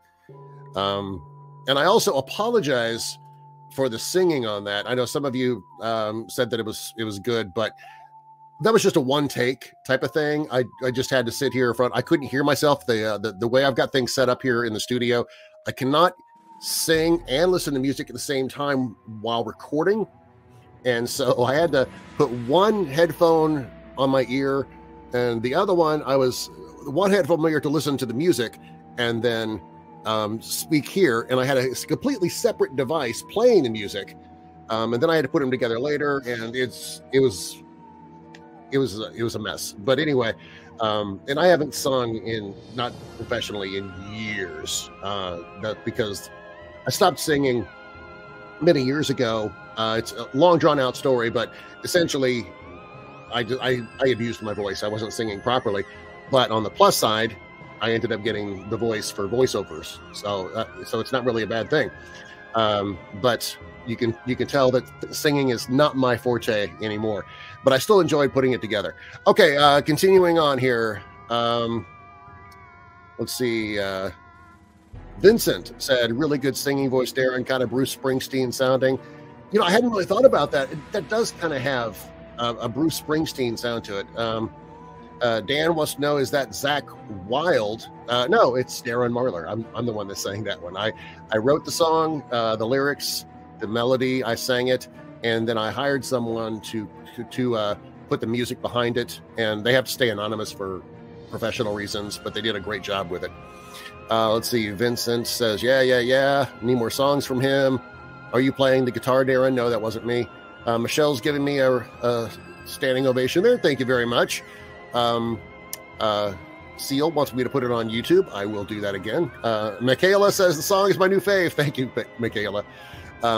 Michaela's somewhat biased. I've adopted her as my little sister, but still. Kyle says, awesome song. Dee Dee says, that was beautiful. Nick says, great song. Raina says, love it. Gus said that part about mange made me snort my coffee. Vincent says it's pronounced Yanacone. Yanacone. I have no idea what you're referring to. Like Yanacone? I have no idea. Isabel says very Springsteen-esque. Steve says, all I said was hi, Darren. Okay. All right. So that's it for those.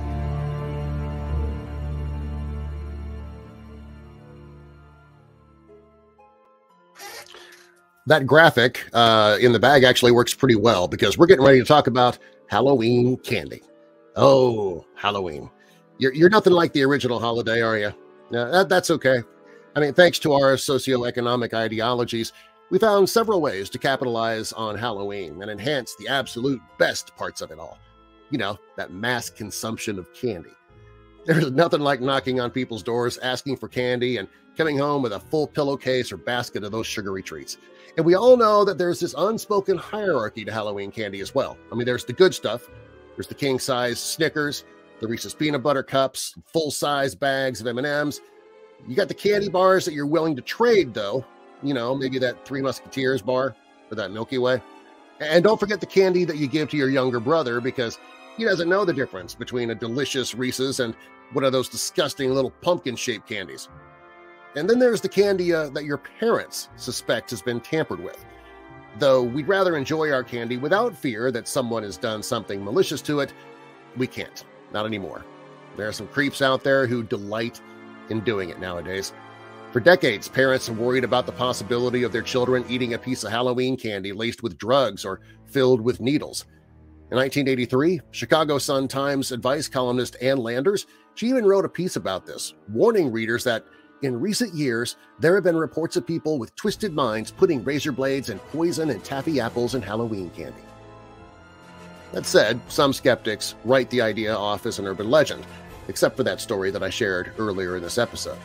And there have certainly been false reports and exaggerated stories of tainted candy, but there have been a number of shocking and even deadly stories of poisoned Halloween candy dating back to the 1950s, despite the story that I shared earlier. These are some of the real stories that contributed to the collective fear that kids might bring home more than candy when they go out trick-or-treating. There's the original Candyman. Meet William V. Shine, a quiet dentist from Fremont, California. On Halloween 1959, he handed out 450 pieces of candy to trick-or-treaters that happened to be heart-shaped candy-coated laxatives. Nobody knows why he did this, but if he was out to make the kids sick, well, he succeeded. 30 kids fell ill. Parents traced the candy back to the man living at 4844 Norris Road, and it was none other than Shine himself. When Shine found out the police were looking for him, he skipped town. Police arrested his good friend Hazel Engleby, who was handing out candy with him that night, though. Shine eventually turned himself in on November 11th, and he was charged with unlawful dispensing of drugs and outrage of public decency. The court dropped the drug dispensing charges and let Engleby off the hook. Shine, however, still faced a $500 fine and spent 6 months behind bars. A few years later, he was arrested again, this time for insurance fraud, and he spent 2 months in county jail. Shine passed away in 2007, but he left a legacy of laced Halloween candy that would haunt us to this day. In 1968, the New York Times reported 13 cases of children in New Jersey finding razor blades in apples that they received while trick-or-treating. Now, in 75% of these cases, the children were uninjured. However, fear of these razor blade apples was so strong, the state passed a law to criminalize tampering with Halloween candy. Despite the public reaction to these events, 2 detailed studies of the cases conducted in 1972 and 1982 determined nearly all the claims were false, and the children had put the razors in the apples themselves to propagate the urban legend. But not every single instance was written off as a hoax. It's bad enough eating milk duds that they get stuck to your molars, but finding bullets where your candy's supposed to be, that's probably worse. Back in 2014, a mother from Ohio discovered bullets in her 4-year-old son's box of milk duds. And what made this an even more troublesome discovery was that her son's preschool had handed them out during a trick-or-treat event. And these were certainly not milk duds, nor were they duds, if you know what I mean about bullets. These were live rounds, all .22 caliber. Now, the school, they didn't have anything to tell the press about this incident. They were not the ones who brought in the bullet-filled candy boxes. I would hope not. Parents brought in the candy from home, which means that this is either a sick prank or a really scary message. And whatever the case, it was not a mistake. After trick-or-treating in Reynoldsburg, Ohio, in 2015, a boy began biting into a Snickers bar but stopped when something just didn't feel right. That something turned out to be a disposable razor which was shoved into the nougat. Police believed the incident was isolated, but named no suspects. States, one by one, are legalizing marijuana for recreational use. But before the prohibition on pot was lifted, people had to resort to some clever ways of transferring drugs from dealer to dealer, or from dealer to user. And one dealer from Hercules, California, thought of the perfect plan: transport his drugs in Snickers candy bar wrappers. Great idea!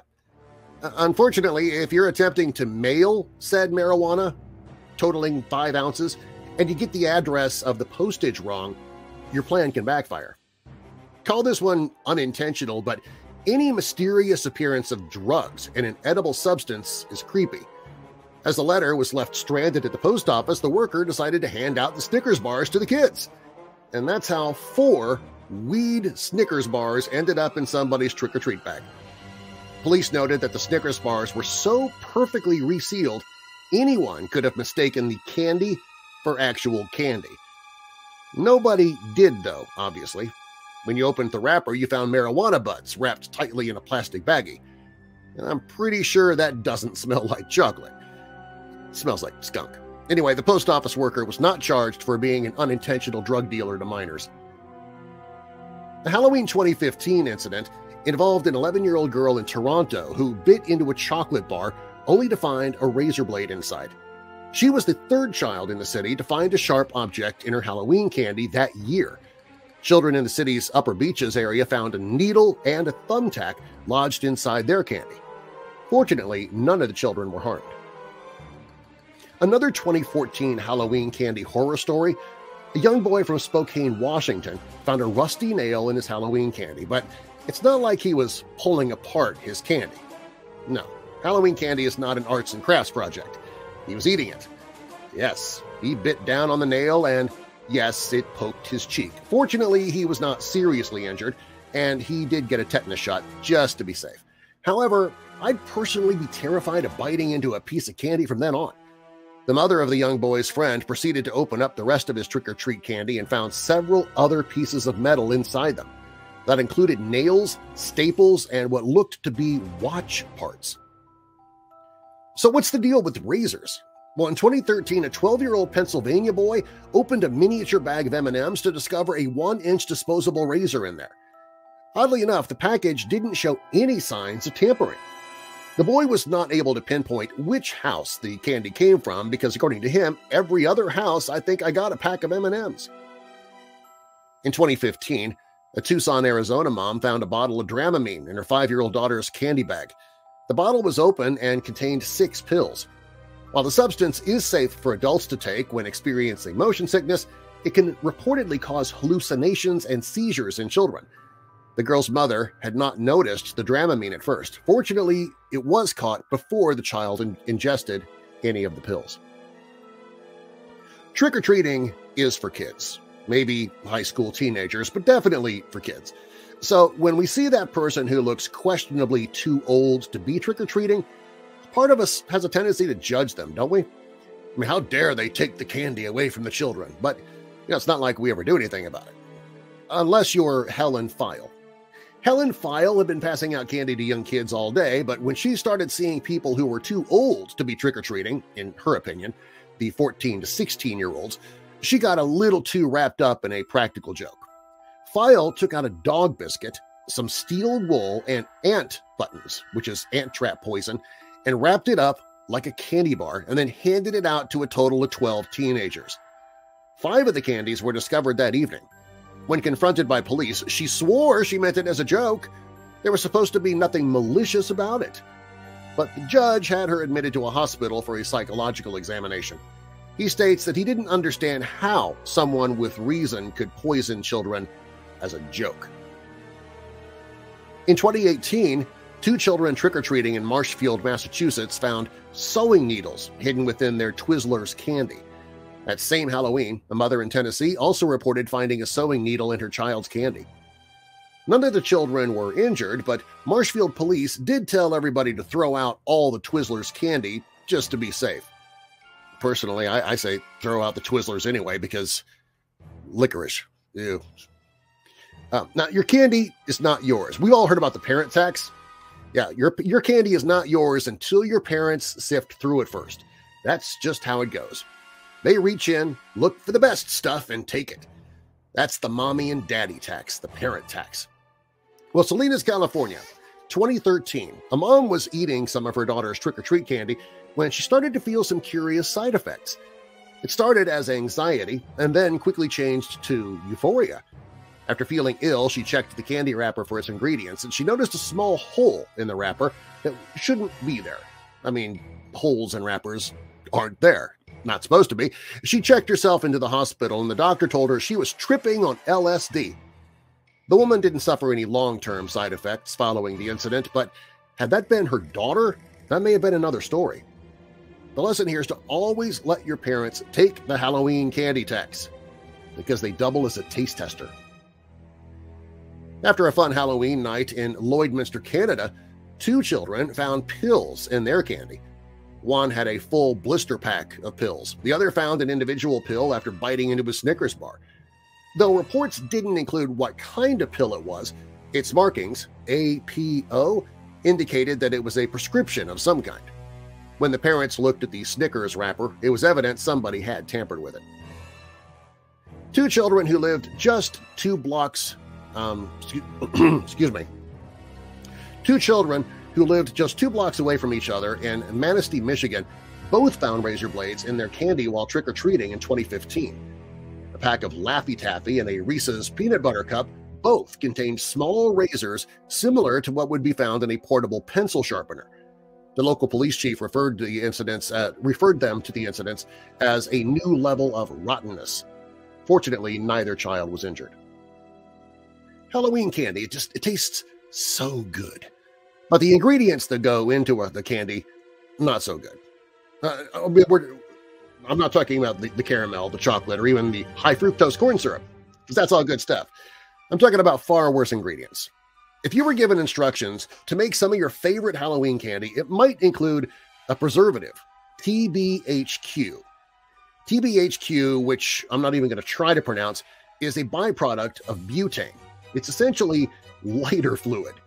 The substance's antioxidant properties are great for preventing the discoloration of candy that contains iron, but kind of makes you wonder, if you eat too much Halloween candy, are you a candidate for spontaneous human combustion? And in 2018, a couple reported feeling ill after ingesting their parent tax of Halloween candy. The Sour Patch Kids had seemed fine before they opened the package, but it was obvious that they were not fine. The candy ended up testing positive for meth. Thank goodness their kids didn't eat any of it. Score another point for the parent tax on Halloween candy. And James Joseph Smith of Minneapolis. He's known for handing out Snickers bars to local children that he had filled with needles. What a guy. His crime did not result in any fatalities, but one teenage boy was pricked by a needle when biting into the candy. Smith was later charged with 1 count of adulterating a substance with intent to cause death, harm, or illness.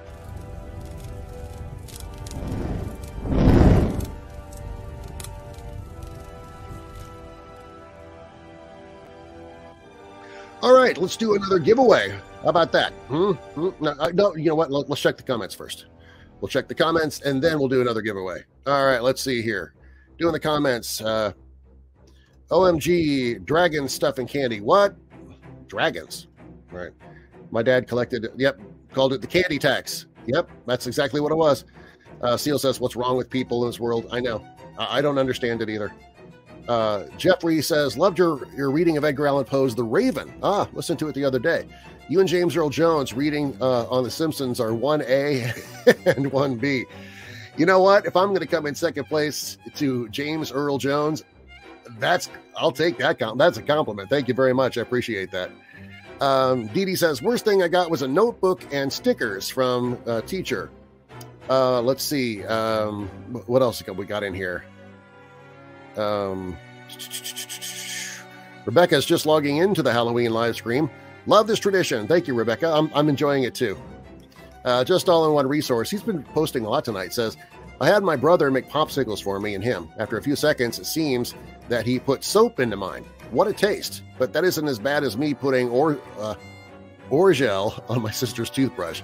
That's just mean, man. That's just wrong. That's wrong. Ike says, how come you're not doing the live stream on your lawn? Well, I did that the very first year. Actually, I think I did that 2 years in a row. And then one year, the weather didn't cooperate. And so we had to move it indoors. And then I discovered StreamYard, which is what I'm using to do all of the graphics here, to look at all the comments, play the different videos and stuff. And I really liked the way this worked, and I can't really do this outside very well.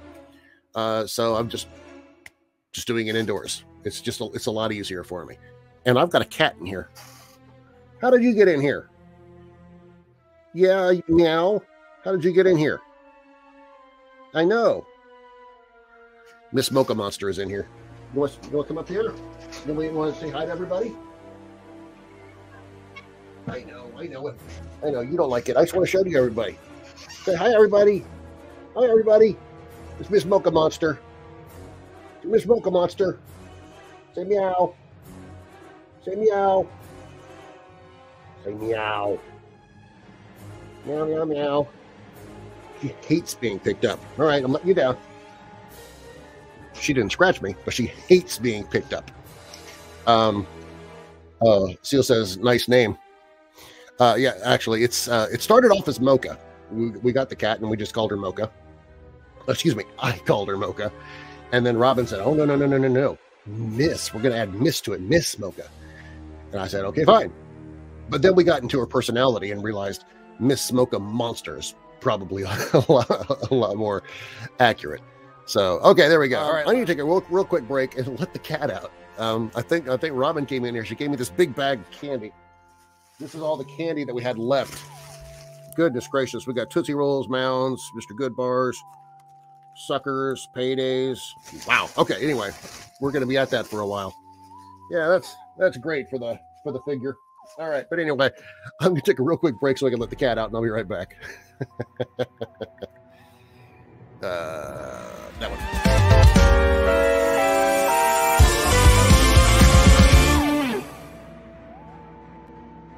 All right. Halloween crimes. They're usually thought of as the thoughtless mayhem of demented strangers who enjoy poisoning candy or putting razor blades in apples. But crimes committed on Halloween are much more serious and more real than those urban legends. There have been numerous murders, kidnappings, and assaults that have taken place on October 31st, and many are directly related to the festivities of the holiday. And while it remains debatable as to whether or not there is a spike in crime on Halloween, there is no debate that all these particular assaults happened in connection with the holiday. Many of these crimes I'm about to tell you about have been carried out by people who took advantage of the occasion to wear a costume and fool their victims for just long enough to kill them. Others involve people out trick-or-treating or returning from parties late at night, but as with most violent crime in general, crimes that happen on Halloween are usually committed either by somebody known to the victim or in case of mistaken identity. In a few cases, the crime has never been solved, and years or even decades have gone by with no closure for the loved ones of the victims. So here are some true stories of the worst crimes ever committed in connection with Halloween. Late Halloween night, 2004. Roommates Leslie Mazzara and Adrienne Insomnia went to bed after handing out candy. A third roommate, Lauren Mianza, was woken up at 1 a.m. by the sounds of a scuffle. Not knowing what was happening, she ran in terror from the house. When the coast was clear, she ran back upstairs and found both of her roommates dead. Throughout the investigation, FBI agents found cigarette butts near the scene of the crime that matched blood evidence inside the house, but found no known matches in any DNA databases. Officers and FBI agents spoke to nearly 1,000 people of interest during the investigation, including one of Insomnia's friends, Lily Prudhomme. Her husband, Eric Koppel, became a person of interest during the investigation when he began avoiding the police. Nearly a year after the crime, Koppel turned himself in and confessed to the crime. At the time of the crime, Koppel was only engaged to the friend of one of his victims and carried on with the wedding, thinking that he was in the clear. This quote from Adrienne Insomnia's mother, Arlene Allen, gives a chilling insight into a slayer who thought he got away with it. She said, "You are the man who is so cruel as to invite me, the mother of the woman you murdered, to stand up for you at your wedding, to read scripture to you of love and death, and to bless your union." On Halloween 2010, Ohio teenager Devin Griffin returned home from Sunday church services to find his brother Derek, mother Susan, and Susan's new husband William Lisk murdered. Devin was so traumatized he could only say that the scene was like something out of a haunted house. The culprit was found to be William Lisk's son from a previous marriage. William Lisk Jr., who had a history of schizophrenia and aggression. Lisk was later picked up and pleaded guilty to all 3 murders. He took his own life in prison in 2015. Bronx resident Carl Jackson was a 21-year-old data entry clerk at Morgan Stanley. On Halloween night 1998, Jackson went with his girlfriend to pick up her young son from a party. While there, some teenagers threw eggs at their car, but the Halloween prank soon turned ugly. Jackson got out of his car, exchanged words with the teens, and then got back in the car. Then, one of the teens pulled out a sidearm and shot Jackson, ending his life instantly. Police later arrested 17-year-old Curtis Sterling for the crime. In 2009, 3 teenage girls were abducted by a man on their way home from trick-or-treating in Woodbridge, Virginia. All 3 were taken at gunpoint to a wooded area, and 2 were sexually assaulted. The third girl was able to call her mother, causing the man to flee. Police arrested Aaron Thomas, who was already a suspect in numerous sexual assault cases since the 1990s. Thomas pled guilty to the crime in 2012. Yoshihiro Hattori, which I believe we spoke about earlier, was a Japanese exchange student living in Baton Rouge as part of the American Field Service program. On Halloween night 1992, Hattori and the young son of his host family went to a Halloween party for American Field Service students. Unfamiliar with the neighborhood where the party was, the boy rang the doorbell of the wrong house. When they got no answer, they started walking back to their car. But the owner of the home, Rodney Pears, then opened the door armed with a .44 Magnum. Hattori turned around and said, "We're here for the party." Claiming that he feared for his life and that the exchange student was scary, Pears shot Hattori, ending his life. Only when both the governor of Louisiana and the Japanese consulate got involved was Pears finally arrested, after which he was acquitted of manslaughter. Sometime in the early hours of Halloween 1981, Manhattan couple Ronald Seisman and Elizabeth Platzman were slain in their Chelsea apartment. The couple was severely beaten before being shot execution-style, with the apartment completely ransacked. New York police initially believed drug money to be the motive, but then the case took a turn for the bizarre. A prison informant claimed that one of his fellow inmates had predicted the crime weeks before it actually happened. The inmate turned out to be the son of Sam killer, David Berkowitz. Berkowitz had long been rumored to be involved with a satanic cult that helped him with some of his misdeeds. And according to the informant, Berkowitz had told him that his cult was planning to enter a residence near Greenwich Village — Chelsea would qualify for that — on Halloween to carry out a ritual slaying. When questioned, Berkowitz claimed that Seisman had footage of one of the Son of Sam shootings and was planning to hand it over to the authorities in exchange for dropping some controlled substance charges. While no evidence was found to support Berkowitz's claims, he was basically right about the description of Seisman's apartment, and the crime still remains unsolved today. On Halloween night 1993, a group of 5 Pasadena gang members opened fire on trick-or-treating teenagers returning from a party, killing 3 and wounding 3 others. The gang members were soon arrested, and police determined that they'd fired at the wrong people. 3 Bloods were found guilty of the crime. Los Angeles hairstylist Peter Fabiano was slain on Halloween night 1957. He opened his door for what he thought was a trick-or-treater, but was actually a grown-up in a costume. The adult shot Fabiano in the chest with a .22 and a brown paper bag before fleeing the scene. Several weeks later, Golden Heiser, that was the guy's name, Golden Heiser, and Joan Rabel were arrested in what turned out to be a deftly plotted crime of passion. Heiser was friends, or possibly in a relationship, with Rabel, and Rabel was also apparently in love with Fabiano's wife, Betty. The 2 women conspired to get Peter out of the equation, and Rabel bought a sidearm for Heiser to shoot Peter with. The arrests kicked off a firestorm of lurid coverage, as lesbians in the 1950s were seen as abnormal monsters with dangerous urges.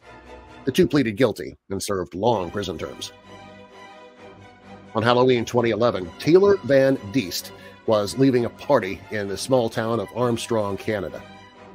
She never came home and was found beaten to death near a set of railroad tracks. The event traumatized the town, especially after it was revealed that she'd sent a text to her boyfriend before the attack saying that she was being creeped on.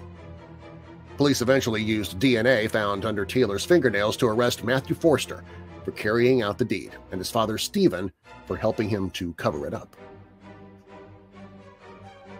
Fort Dodge, Iowa resident Marvin Brandland and his wife were handing out candy to trick-or-treaters in 1982 when a man wearing a mask came to their door.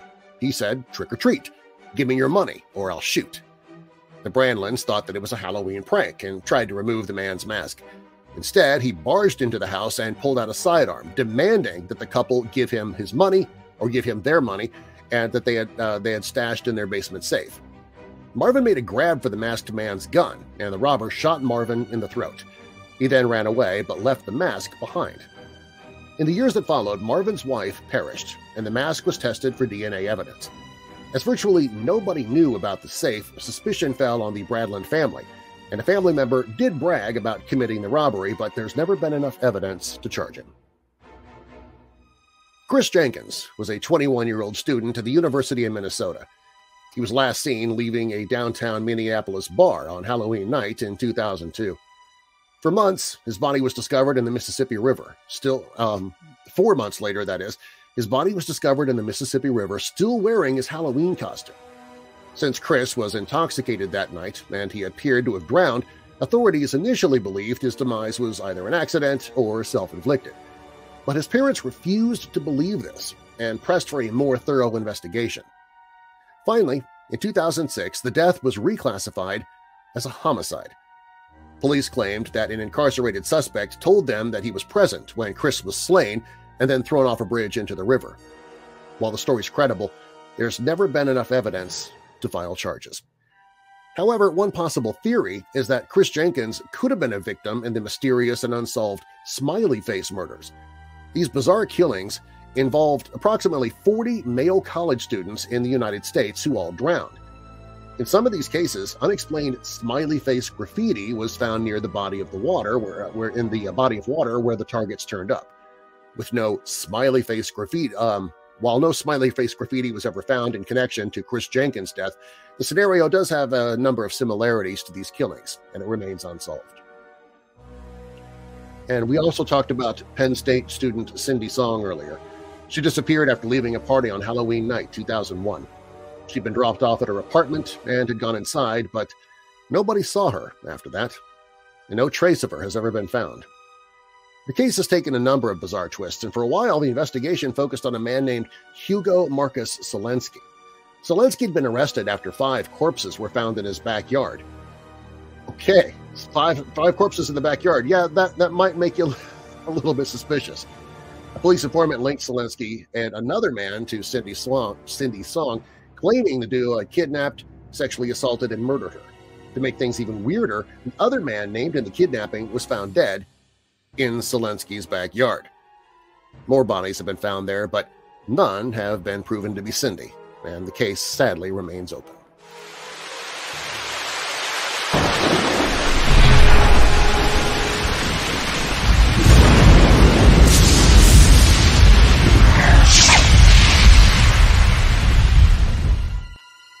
All right, let's check a few more comments that came in over the last few bit. Oh, wow. Thank you so much. I'm not used to getting, what are these called? The chats, I can't remember what the super chats. Is that what they're called? You actually give money through YouTube? That's awesome. Thank you so much. I'm not asking for that at all. I really appreciate it. But Lindsay gave $1 and Kurt gave $1.99. Super stickers. That's what they're called. Thank you guys. That's really kind of you. I really appreciate that. Steve said, when I tried to watch the live stream on Facebook, it wouldn't let me comment. All I said was, hi, Darren. Well, thank you, Steve. I appreciate that. You have to use StreamYard. You have to log in some certain way, connect StreamYard to Facebook in order to comment. So that could have been why you weren't able to do it. Natasha says, so glad I caught this live stream tonight. Well, I'm glad you caught it too. Thank you very much. Seal says, the smile face murders, I remember that, really scared me to death. I'm trying to remember if I covered those in the podcast in the past. I might have to look and see, and if not, I'll definitely have to bring them. More than a century ago, an unnamed journalist was tasked with running around Washington, D.C. and asking notable politicians the burning questions of the day. No, not those about national politics, the burgeoning movement for women's suffrage, or even the war on the tango. Yeah. Instead, this no doubt future Pulitzer Prize winner asked U.S. cabinet secretaries and senators, what was your most memorable Halloween? I'm guessing October 26th, 1913 was a really slow news day, which never happens anymore. Remember slow news days? Anyway, my ears hurt just thinking about how today's politicians would answer this question. I mean, fortunately, 1913 was a simpler time, as well as an off year for both presidential elections and pandemics. In those days, if the newspapers are to be believed, trick or treat came with the very real possibility of a trick instead of a fun-sized candy bar, as some senators learned the hard way. From the Evening Star, October 26, 1913, Senator Atlee Pomerane of Ohio, during his later years, has rather looked down on Halloween and yet frankly admitted that on one Halloween occasion his hair rose like the quills of the more or less well-known fretful porcupine. It was like this, said Senator Pomerane. I have no idea if he sounded like this, but this is the voice I'm going to use. It was like this. When I was a boy, it was more or less traditional exercise to go forth into the highways and byways and remove gates. With certain of the boys in our community, it was a sacred ritual to remove a certain number of gates, take them to an open lot, and have a glorious bonfire. Okay, now don't judge him too harshly, weirdos. Remember, this was before children could plop themselves down in front of screens for hours on end. Anyway, he continues. One Halloween, many, many years ago, I discerned a gate that appeared to have been left for the very purpose I had in mind. The matter of removing it and carrying it away occupied but a moment. Then, with my proud burden beneath my arm, I started to where the rest of the gang had gone. walking to the open field where the bonfire was to be arranged. I heard footsteps behind me. No matter how fast or slow I walked, the footsteps continued behind me. At first, I suspected that a policeman was following me, but when I glanced around, I could see no one. When I reached the field, I started in to wait until somebody should show up. I presumed that I waited about an hour. Finally, I got tired of waiting. The rest of the crowd had not yet returned, and I began to fear that perhaps they had deserted me and gone home. It was nearly midnight, and a hollow, moaning wind had arisen. Stooping to the pile of gates, I struck a match and lit the pile. In an instant, it blazed skyward. There was a flash of flame, and, satisfied, I stepped back and prepared to watch the performance. Then, to my horror, the gate, which I had plucked, began slowly to crawl out of the fire. There was something savoring of the supernatural in the movements of that gate that I could not budge. I was chilled with terror, absolutely petrified, like a person in a dream who wants to awaken but can't. It became terrible, the suspense of waiting. Slowly but surely the blazing gate began to crawl along the ground away from the fire. I watched it for a moment as it sneaked along, leaving a trail of cinders behind it. I gazed again and again, saw the haunted gate crawling away toward the brush fire yards away. Sick with terror, I was about to leave when I chanced to see a glint of metal wire, a copper cord. At that moment came a chuckle, a laugh that was human. Then I discovered the cause of its strange crawlings. It was fastened to a copper wire which was run through the shrubs into the hands of my companions. They had followed me after directing me to the old gate, which they had intended all the time that I should take. When I removed it, I did not notice that one of the Confederates had already attached the wire to it. They followed me back to the bonfire ground, knowing full well that I would not wait a while for them and then start the business of the night, lighting the fire. Never in my life have I had such a lesson in the value of private property. Incidentally, I might remark that was my last Halloween celebration of a destructive nature. Afterward, I contented myself with parties of a milder and more lawful nature.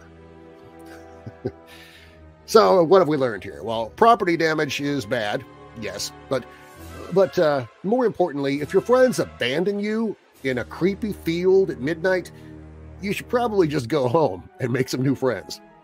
Senator Pomerine wasn't the only one with a horrifying Halloween haunting, though. After this story, the investigator went into the ways of witches with public men, went into the office of Senator John Shafroth of Colorado, who enjoys the reputation of being a singularly solid and non-believing man who takes care of the facts and leaves the fancies to themselves. So what was your greatest Halloween experience? The investigator inquired.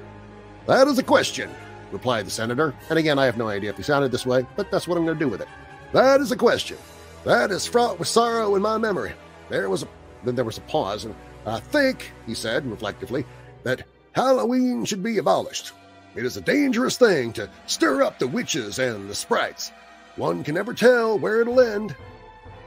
Actually, we do know, Senator. It can end in bonfires, haunted gates, and character-building experiences.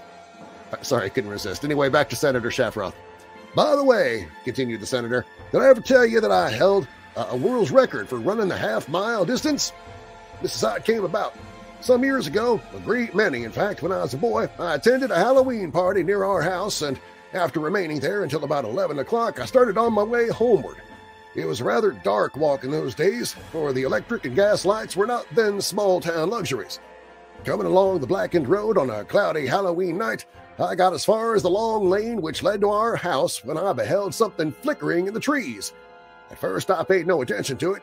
Then, as I got nearer, I gazed up, and there, apparently sitting on a branch of a tree, was a hideous, yellow, glaring face fixed in a deadly grin. The body was of white. Even as I watched it, I could see it sway from side to side like some great bird. I was so terrified that I couldn't move. I looked again at the creature, which seemed to be bending down towards me. Its eyes were glowing red like the fires of the inferno. Its nose was a glowing blue. The cavernous mouth was simply a ghastly slit without a shape. Even as I was taking my last look, the thing lurched toward me and fell almost into my arms. It was then that I broke the world record for the half mile. I say half mile, it may have been more. I never attempted to calculate exactly the distance which I put between myself and the creature. The next morning I returned to the spot, still trembling, and examined the eerie thing. It was a cleverly devised pumpkin head with colored glass for the eyes and nose. 4 candles were so arranged in it as to give an almost human expression to the eyes. A long sheet was on the body. The senator then paused. I have always regretted, he concluded, that it was not possible for me to have had a stopwatch on the half mile which I ran. I believe this to be the most wonderful part of the whole adventure.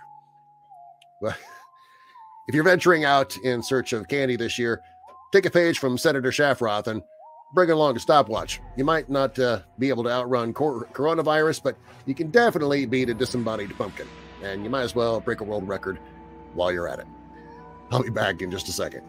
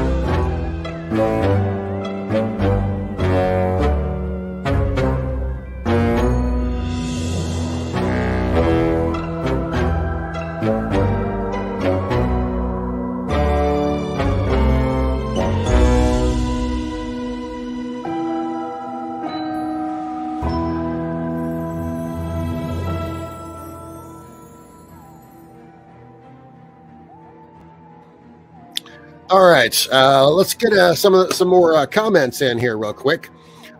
Seal says, some pranks going too far. I can't believe it.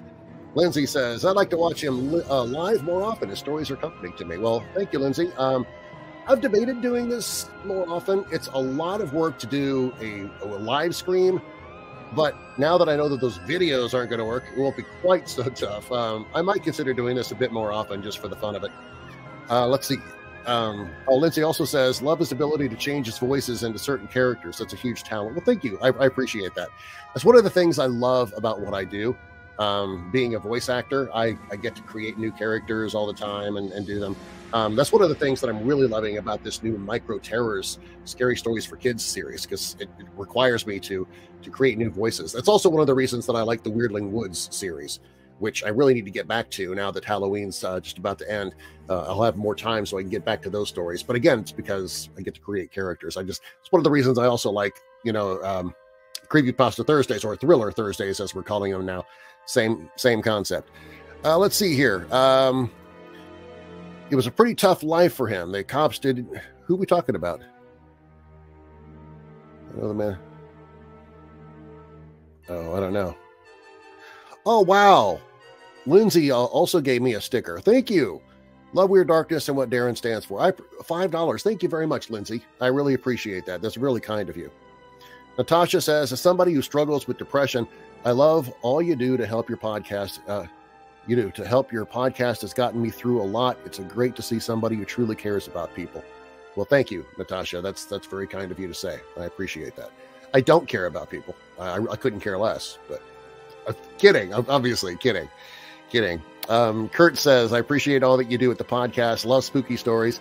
Have my own personal stories to tell, but I think it's great that you advertise to help those who need it. Well, yes, Kurt, if you do have personal stories, send them in. Go to that Tell Your Story page at WeirdDarkness.com, and you can do that. Okay, I think music in the breaks is amazing. Well, good. That's probably what I'm going to end up doing in the future. Instead of doing the music videos, the songs and stuff like that, I'll just have to do these quick little music video things for like a minute or so for my breaks. That's about the only thing that I can do that I know I'm not going to get kicked off of YouTube and Facebook for. Ryden says, hi, enjoying the live stream. Thank you very much. Zark says, hit that like button, all. Yes, please do. Please hit that like button. I'd appreciate it. Seal says, I focus on your stories and what they're about. That way it's something I can talk about. Oh, nice. So I'm actually water cooler talk. I like that. Monica, hi Monica, says, I love this. I started my morning at 4 a.m. listening to new podcasts and now going to bed listening to new ones too. Well, I'm glad to be there for you, Monica. Glad to, I guess in a way, rock you to sleep. So, okay, let's see here. I think I've got time for one more giveaway. I think. Yes. One more giveaway. Okay, all right, so what I'm going to do with this one then, let me get back over here. For this giveaway, it's going to be a little bit longer because I promised you at the beginning of this live stream that I would show you the decorations on the outside of the house. You guys were seeing them from the doorbell version, from the doorbell perspective, but you didn't see them like if you're coming up to the house from the sidewalk or something. So here's what it looks like on the outside of the house. Hey, weirdos. Well, in years past, we've been doing the live stream indoors so I can utilize multiple elements, but I thought I'd show you guys what our house looks like on the outside.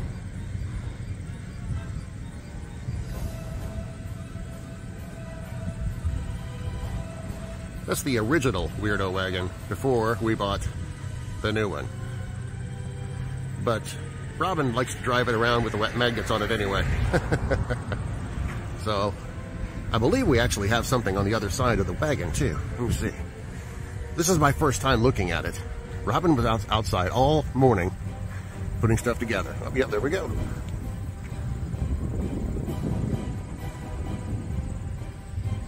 She absolutely loves decorating for Halloween and Christmas. She does such a great job. The wreath is just a fall wreath, but it has orange lights. So at night, that actually, not necessarily glows, but you can see the little light bulbs, kind of like the holly, like in a Christmas wreath. So he's new. I haven't seen him before. We always have floating ghosts hanging from the lights, but I have not seen one with that facial expression. Okay, I've got down here. We have him every year. He's made of metal, so he's lasted for a really long time. I don't believe I've seen him before. I think he might be new as well. This is the sidewalk. As kids walk up, this is what they're going to see. Down here it says, yes, I'm a witch, deal with it, trick or treat. Another metal. The very first year that we did the live stream, I was on this bench right here, but there weren't nearly as many plants when that happened. There's no way I'd be able to do that now. Down there's a little pumpkin spider.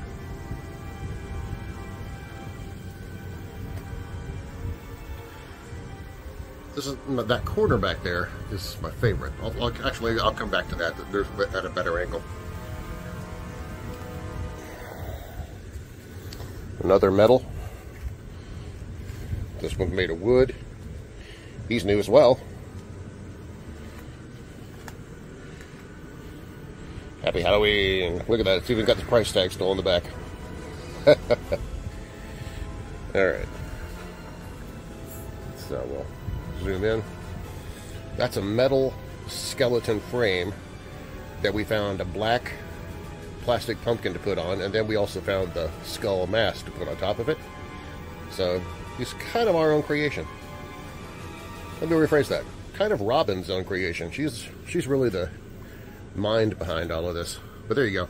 This is a better angle. This is my favorite part of our Halloween decorations every year. She goes out and buys a couple hay bales, and then you may have seen those bodies in stores in the past, and it's your job to find a pumpkin to put on top or whatever. And she's found a lot of plastic or styrofoam pumpkins to put on them, and we just kind of mix and match them. You can see the one very back there in the corner.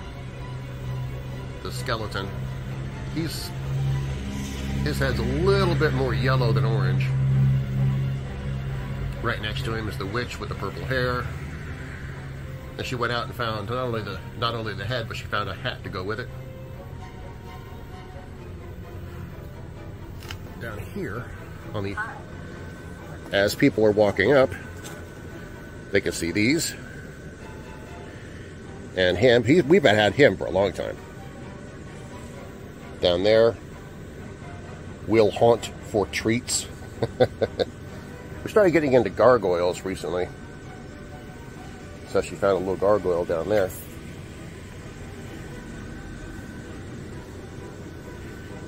We've had these guys for a little while. The black cat and the ghost and the pumpkin. These, however, are brand new. I've never seen those before. Robin hits estate sales, by the way. These aren't things that you typically would find at a Spirit Halloween store. She likes a lot of the vintage stuff, and so do I, actually. I love the look of it. It's still family friendly, but still has that Halloween feel to it. There's the door. I don't know if I showed that to you already. It says beware, and then below it says beware of witch with attitude, and then the Happy Halloween banner. On the other side of the sidewalk, you're surrounded on both sides when you're a kid walking up here. There's a spider. Let me get in front of these guys to give them a better look. There you go. There's the spider. This guy, I believe last year or the year before was our first year with him. And cute, creepy at the same time, but he's also animated. So if I wait here long enough, you see, there he goes. He goes back into the pumpkin, stays there for a little bit, wait a little while, and he'll come back up.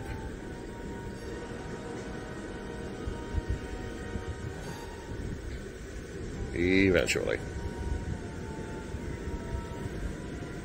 Definitely not for kids with a short attention span. There we go.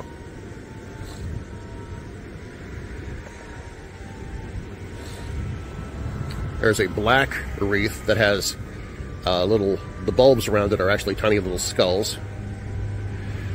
Robin also got onto a kick for a long time collecting tins, mostly for Christmas, but then she started finding Halloween tins, so she started collecting those.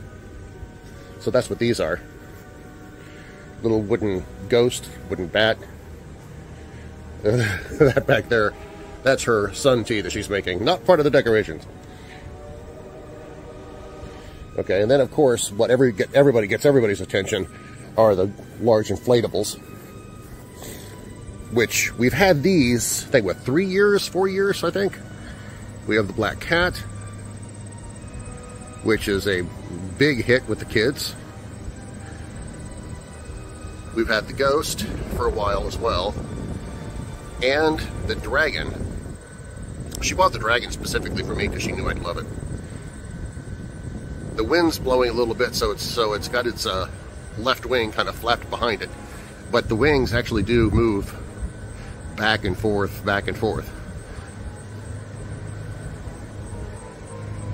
So there you go. That, oh, I didn't show you the front window, and I don't know if you're going to see it so much with the glare. I'll zoom in. We got a couple of ghosts right there. They're cloth ghosts. We have the scarecrow there that says Happy Halloween. We leave him out all fall long, all the way through Thanksgiving, just because, you know, it's fall decor. Who cares if it says Happy Halloween? He used to be animated.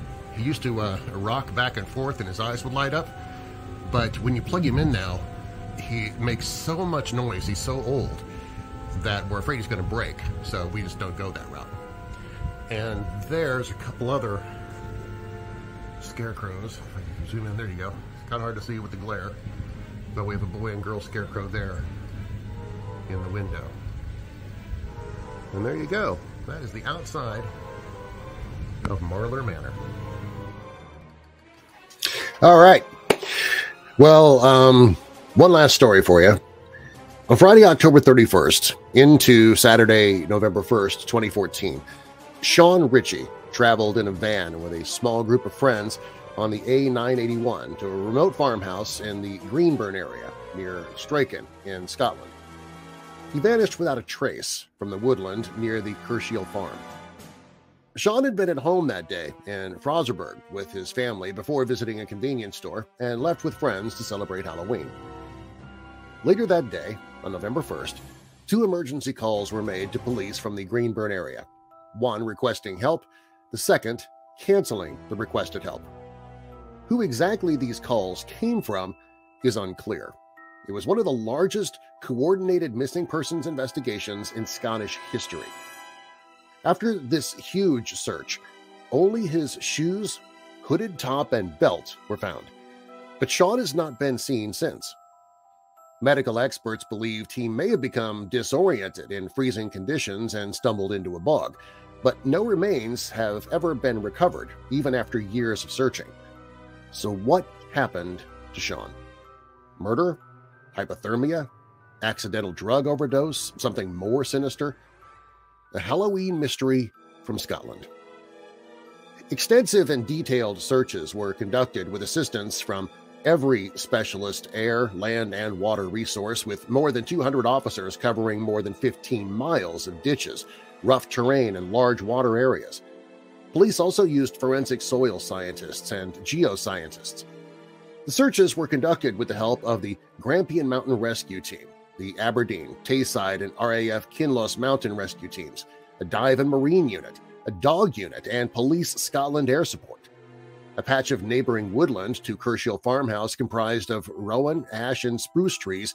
It was heavily searched during the initial investigation. At the time of his disappearance, Sean was wearing gray jeans, a white t-shirt, and a gray hooded top. The family enlisted the help of Glasgow Group K9 Search and Recovery and its human remains detection dog in 2015, but the Springer Spaniel failed to pick up a scent. 5 days after Sean was last seen, Thursday, November 6th, specialist search teams recovered items of his clothing from the area near Greenburn. These items were found in a bog: shoes, hooded top, and belt. Nothing else. In August 2016, Sean's mother, Carol Ann, was charged with wasting police time. She believes her son was harmed. She even called in a psychic to visit the search site, who now supports her theory. It's believed the charges relate to anonymous text messages that she sent to Sean's close friends and family, suggesting that Sean had been murdered. Charlie Reed, Sean's father, was working in Saudi Arabia when news of Sean's disappearance broke. He said on the bad days since his son vanished, it's hard to function. Charlie was critical of the investigation by Police Scotland and has stated his belief that Ritchie was killed over a debt. A review by the major investigation team in Glasgow of the work of Police Scotland was done, which included a review of forensic work and search activity carried out as part of the investigation. Detective Chief Inspector Fionnuala MacPhail, who oversees the inquiry, said, "We fully appreciate how hard it must be for Sean's family with another year passing since his disappearance, and my thoughts are with them at this difficult time. Our inquiry into Sean's disappearance remains one of the largest ever missing person operations in the history of Police Scotland." Chief Inspector Stuart Drummond said, "To date, these reviews have all concluded that this remains a missing persons inquiry and there's no evidence to suggest that Sean has been the victim of any crime. We will, however, continue to keep an open mind, and I can provide every assurance that we will act on any new information provided to us." Friday, October 31st, 2014. Last seen by his mother on Friday evening at home in Watermill Road in Fraserburgh. That same day, CCTV images capture Ritchie visiting a convenience store in Fraserburgh. Friday, October 31st into Saturday, November 1st, Sean travels with friends to a farm in Greenburn area near Straken. Sunday, November 2nd, Mr. Ritchie is reported missing at 8:45 p.m. on Sunday evening.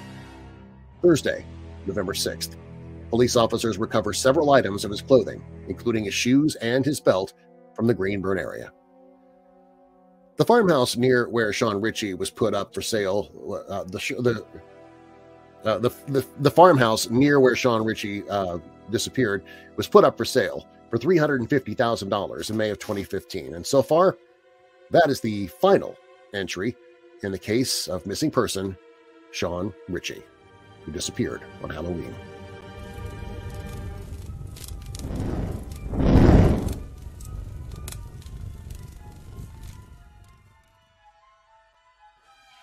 All right. Well, before we call it quits tonight, let's check out a few more comments.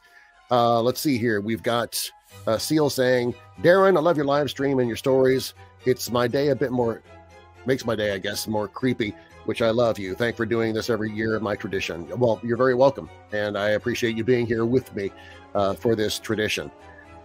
Lindsay says, on my worst days of being depressed, your stories get me through. I can't thank you enough for that. You're very welcome. You're very, very welcome, Lindsay. I consider it an honor to be here doing this. Owen says, this is the first time I've seen your face, and I love the podcast. I listen every day. Well, I hope the face hasn't scared you more than the stories. Janine says, do you have a P.O. box where we could send you stuff, Darren? I do epoxy resin art and would love to send you something for Christmas. That is so sweet of you, Janine. Yes, there is a P.O. box. If you go to the contact page at WeirdDarkness.com, there's a mailing address there for you that you could send stuff to me, but you don't have to. I greatly appreciate that, though. That's very kind of you. Let's see here. Owen says, this is the first time I've seen your face. By the way, I love the podcast. I think I think you posted that a couple of times. Okay. Angela commented on the decorations saying that they are awesome. Michaela says, oh my God, I love dragons. It's even on my profile bio. Lark says, sun tea. I'm guessing you're not a fan of sun tea. Janine says, mini pearl syndrome, LOL price tag. Wow, that is a pull from way back. Yeah, okay. Seal, weirdo whacking. I wish I had that in my driveway. Well, pay me enough, maybe. Just all in one resource says, very cool decorations, Darren. My favorite stories are the exsanguination of Burroughs, Wisconsin, the showers, my property isn't normal, I drive for Cerber, and many, many more. Well, thank you. I appreciate that. The exsanguination of Burroughs, Wisconsin is also called the Hool. And that's actually, I think is that available as an audiobook on my page? I've done so many of these now that I start to lose track. Let me check here real quick. I think that's available in the audiobooks page at WeirdDarkness.com. Let me double check here real quick. The colors, pen pal, blow up, Savannah Black. Okay. No. Okay. It's not one of the audiobooks, but it's an episode. So the reason I ask is that it did come out as a book. But looks like just the podcast episode is out there. But if you just look for the exsanguination of Burroughs, Wisconsin, or if you look for the Hool, WHOOL, if you look for that on WeirdDarkness.com on the search page, on the search function, you'll find that for those who have not already seen it. My property is a normal. I drive for Cerber, one of the most popular episodes that I've ever done. It was a lot of fun to do too. It's another one of those stories where I had to create different voices for each character. But Borg, of course, it was really, really fun with that one. And I've had a lot of comments on that particular episode. Natasha says, love the decorations and weirdo wagons. Gina says, beautiful yard and weirdo wagon. Thank you very much. Kurt says, saw one of the giant skeletons in a neighborhood nearby. We've not gone that far yet. We've not gone to these skeletons.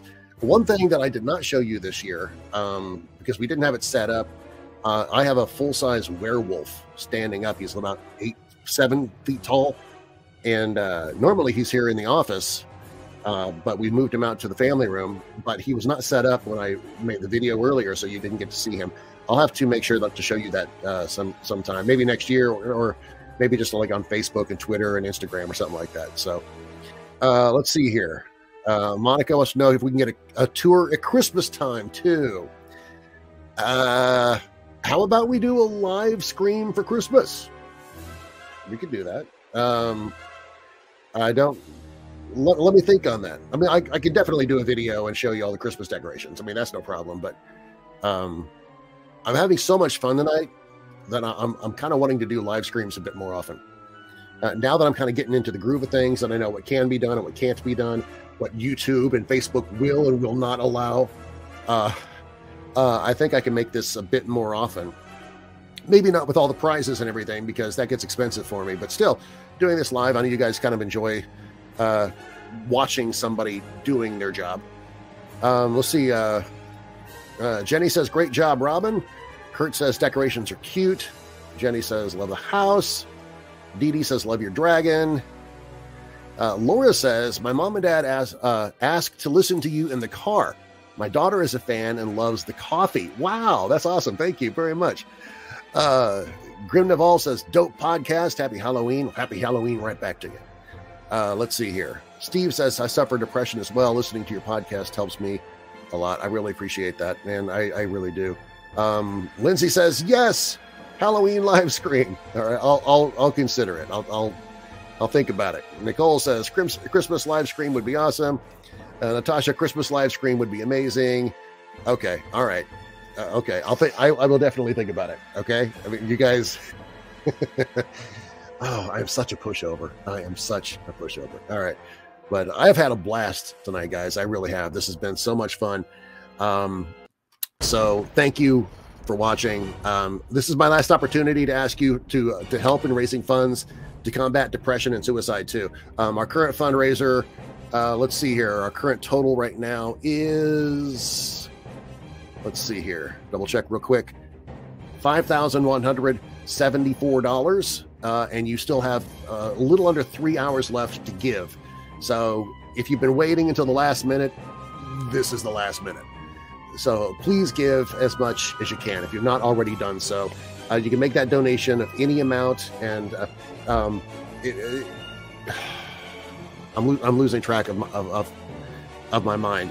We've been at this now for over 4 hours, so my mind is starting to get drained. But give generously and give now. If you want to give it to me as a birthday gift, tomorrow's my birthday. My birthday starts in 3 hours. So if you want to give it to me as a birthday gift, you consider that. How's that? Anyway, if you liked what you heard today and what you saw, please share this with somebody you know who loves the paranormal or strange stories, true crime, monsters, or unsolved mysteries like you do. And please leave a rating and review of this show in the podcast app that you listen from. And if you're watching on YouTube or on Facebook, be sure to hit that like button, the subscribe button. If you want to email me with your questions or comments, I can use those in a Chamber of Comments episode. And I do those fairly regularly now because I get a lot of correspondence from you guys. If you want to drop me an email, it can be about anything you want. Just send it to darren@weirddarkness.com. There's the email address right there. WeirdDarkness.com is also where you can find all of my social media, not just Facebook, Twitter, and YouTube. You can also listen to the audiobooks that I've narrated. You can shop the Weird Darkness store. You can sign up for monthly contests, like similar to what I've done in this episode. I do that every month with the email subscribers, and then I also do an episode or a giveaway for the Weird at Work contest for people who actually listen at work.